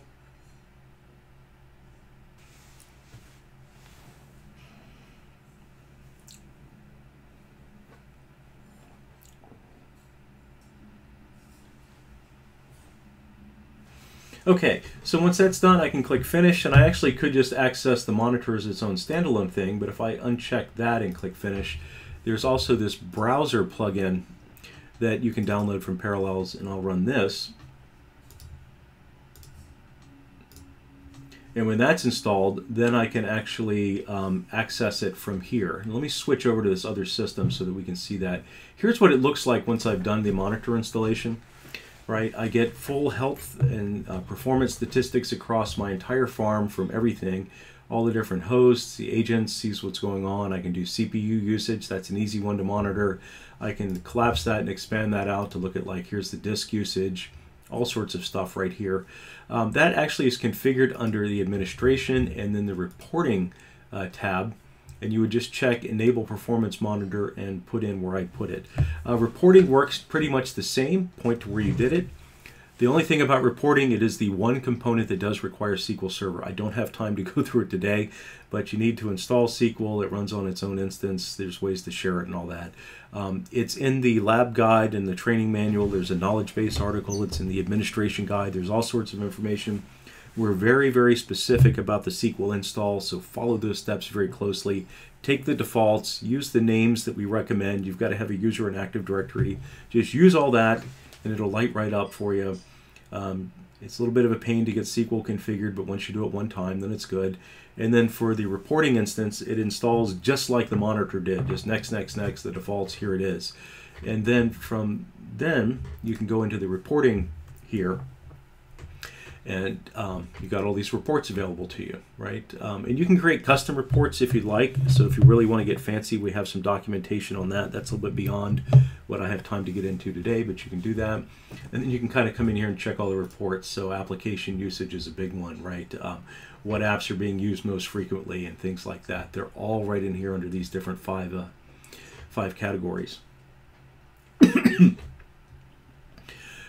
Okay, last little bit under the administration piece is the mail settings. So I can go to the mailbox and you can integrate with your mail server. So when you integrate with the mail server, that lets you do 2 things. I can then send invitations out to the end users.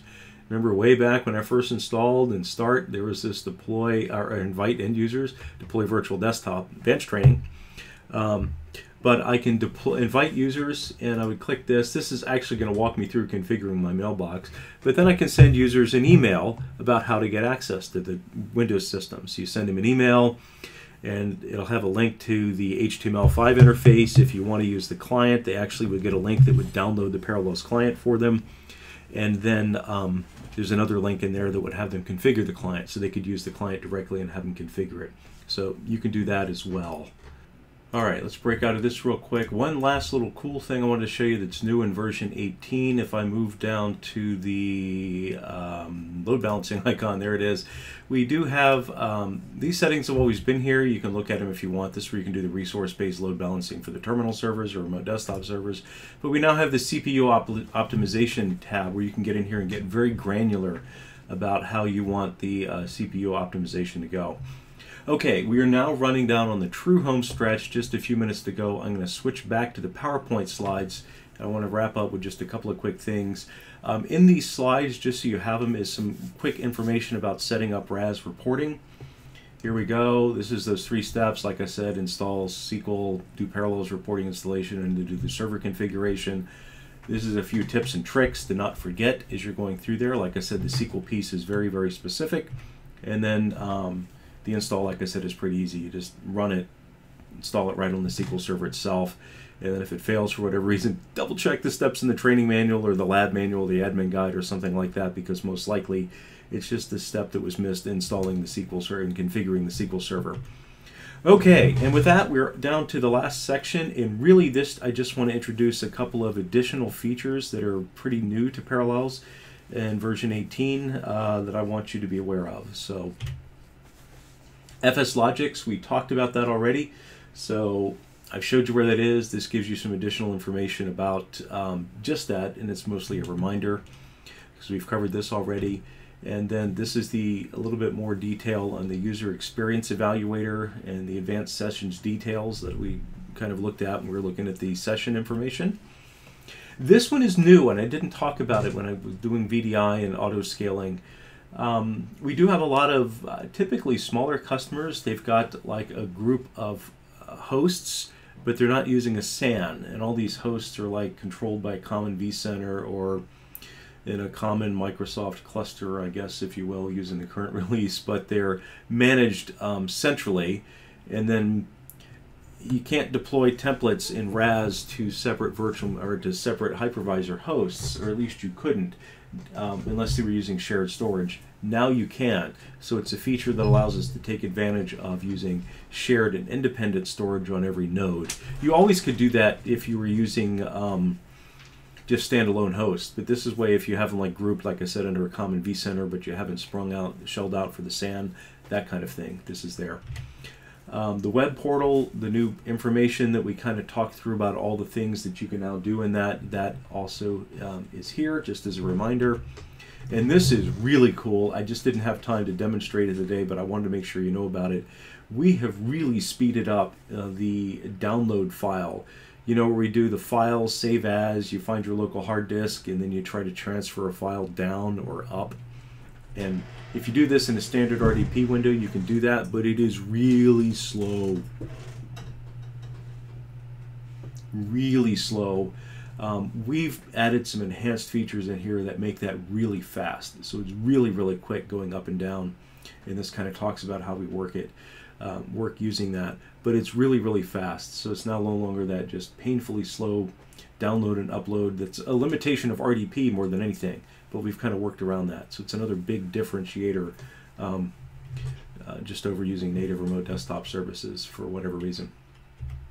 Okay, the CPU load balancer, I talked about this. Like I said, it does give us better management with granular control, higher user density, lower hardware footprint, all that good stuff, right? Because you can change the CPU priority based on your configurations. This actually was introduced a little bit older. I didn't have a chance to, or a version or two ago, I didn't have a chance to show you the Android and iPad device experience. It is a brilliant experience. I highly recommend you try it. You can use native touch gestures. You can use, like I said, the virtual keypad, the quick keypads that we showed. You can use your finger to make very precise mouse clicks. That's always been one of the great challenges. There's no need to use an external mouse. You can print from these using Apple AirPrint or whatever. File print, pick the 2x universal printer, and it'll come right out your printer if you've got Apple AirPrint set up or whatever you do on the Android devices.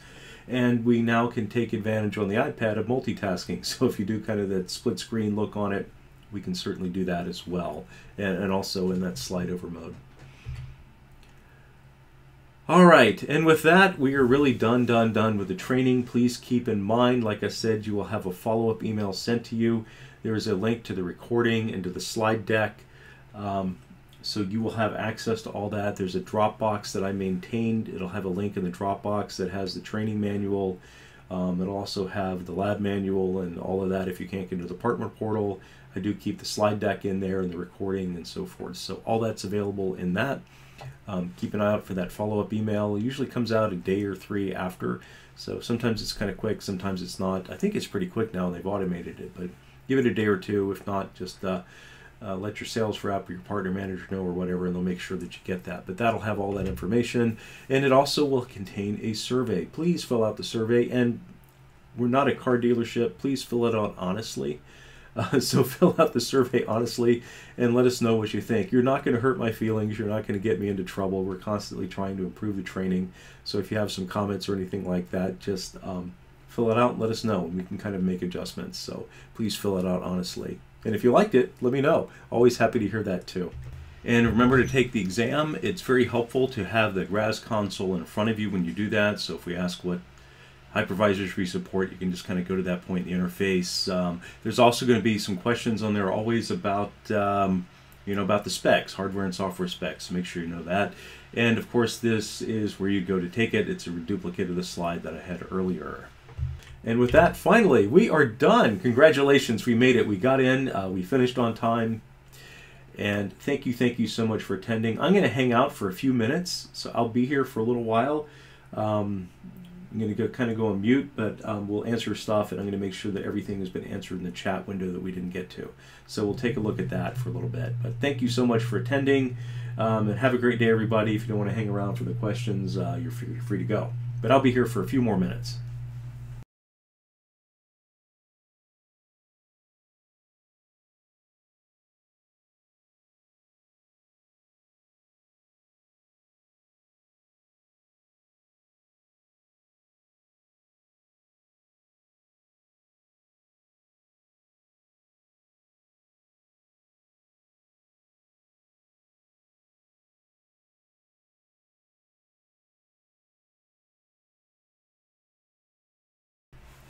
Okay, so it looks like we don't have any more questions. I think we've got them all answered. You can always send us an email if you need to follow up. We're always happy to answer that.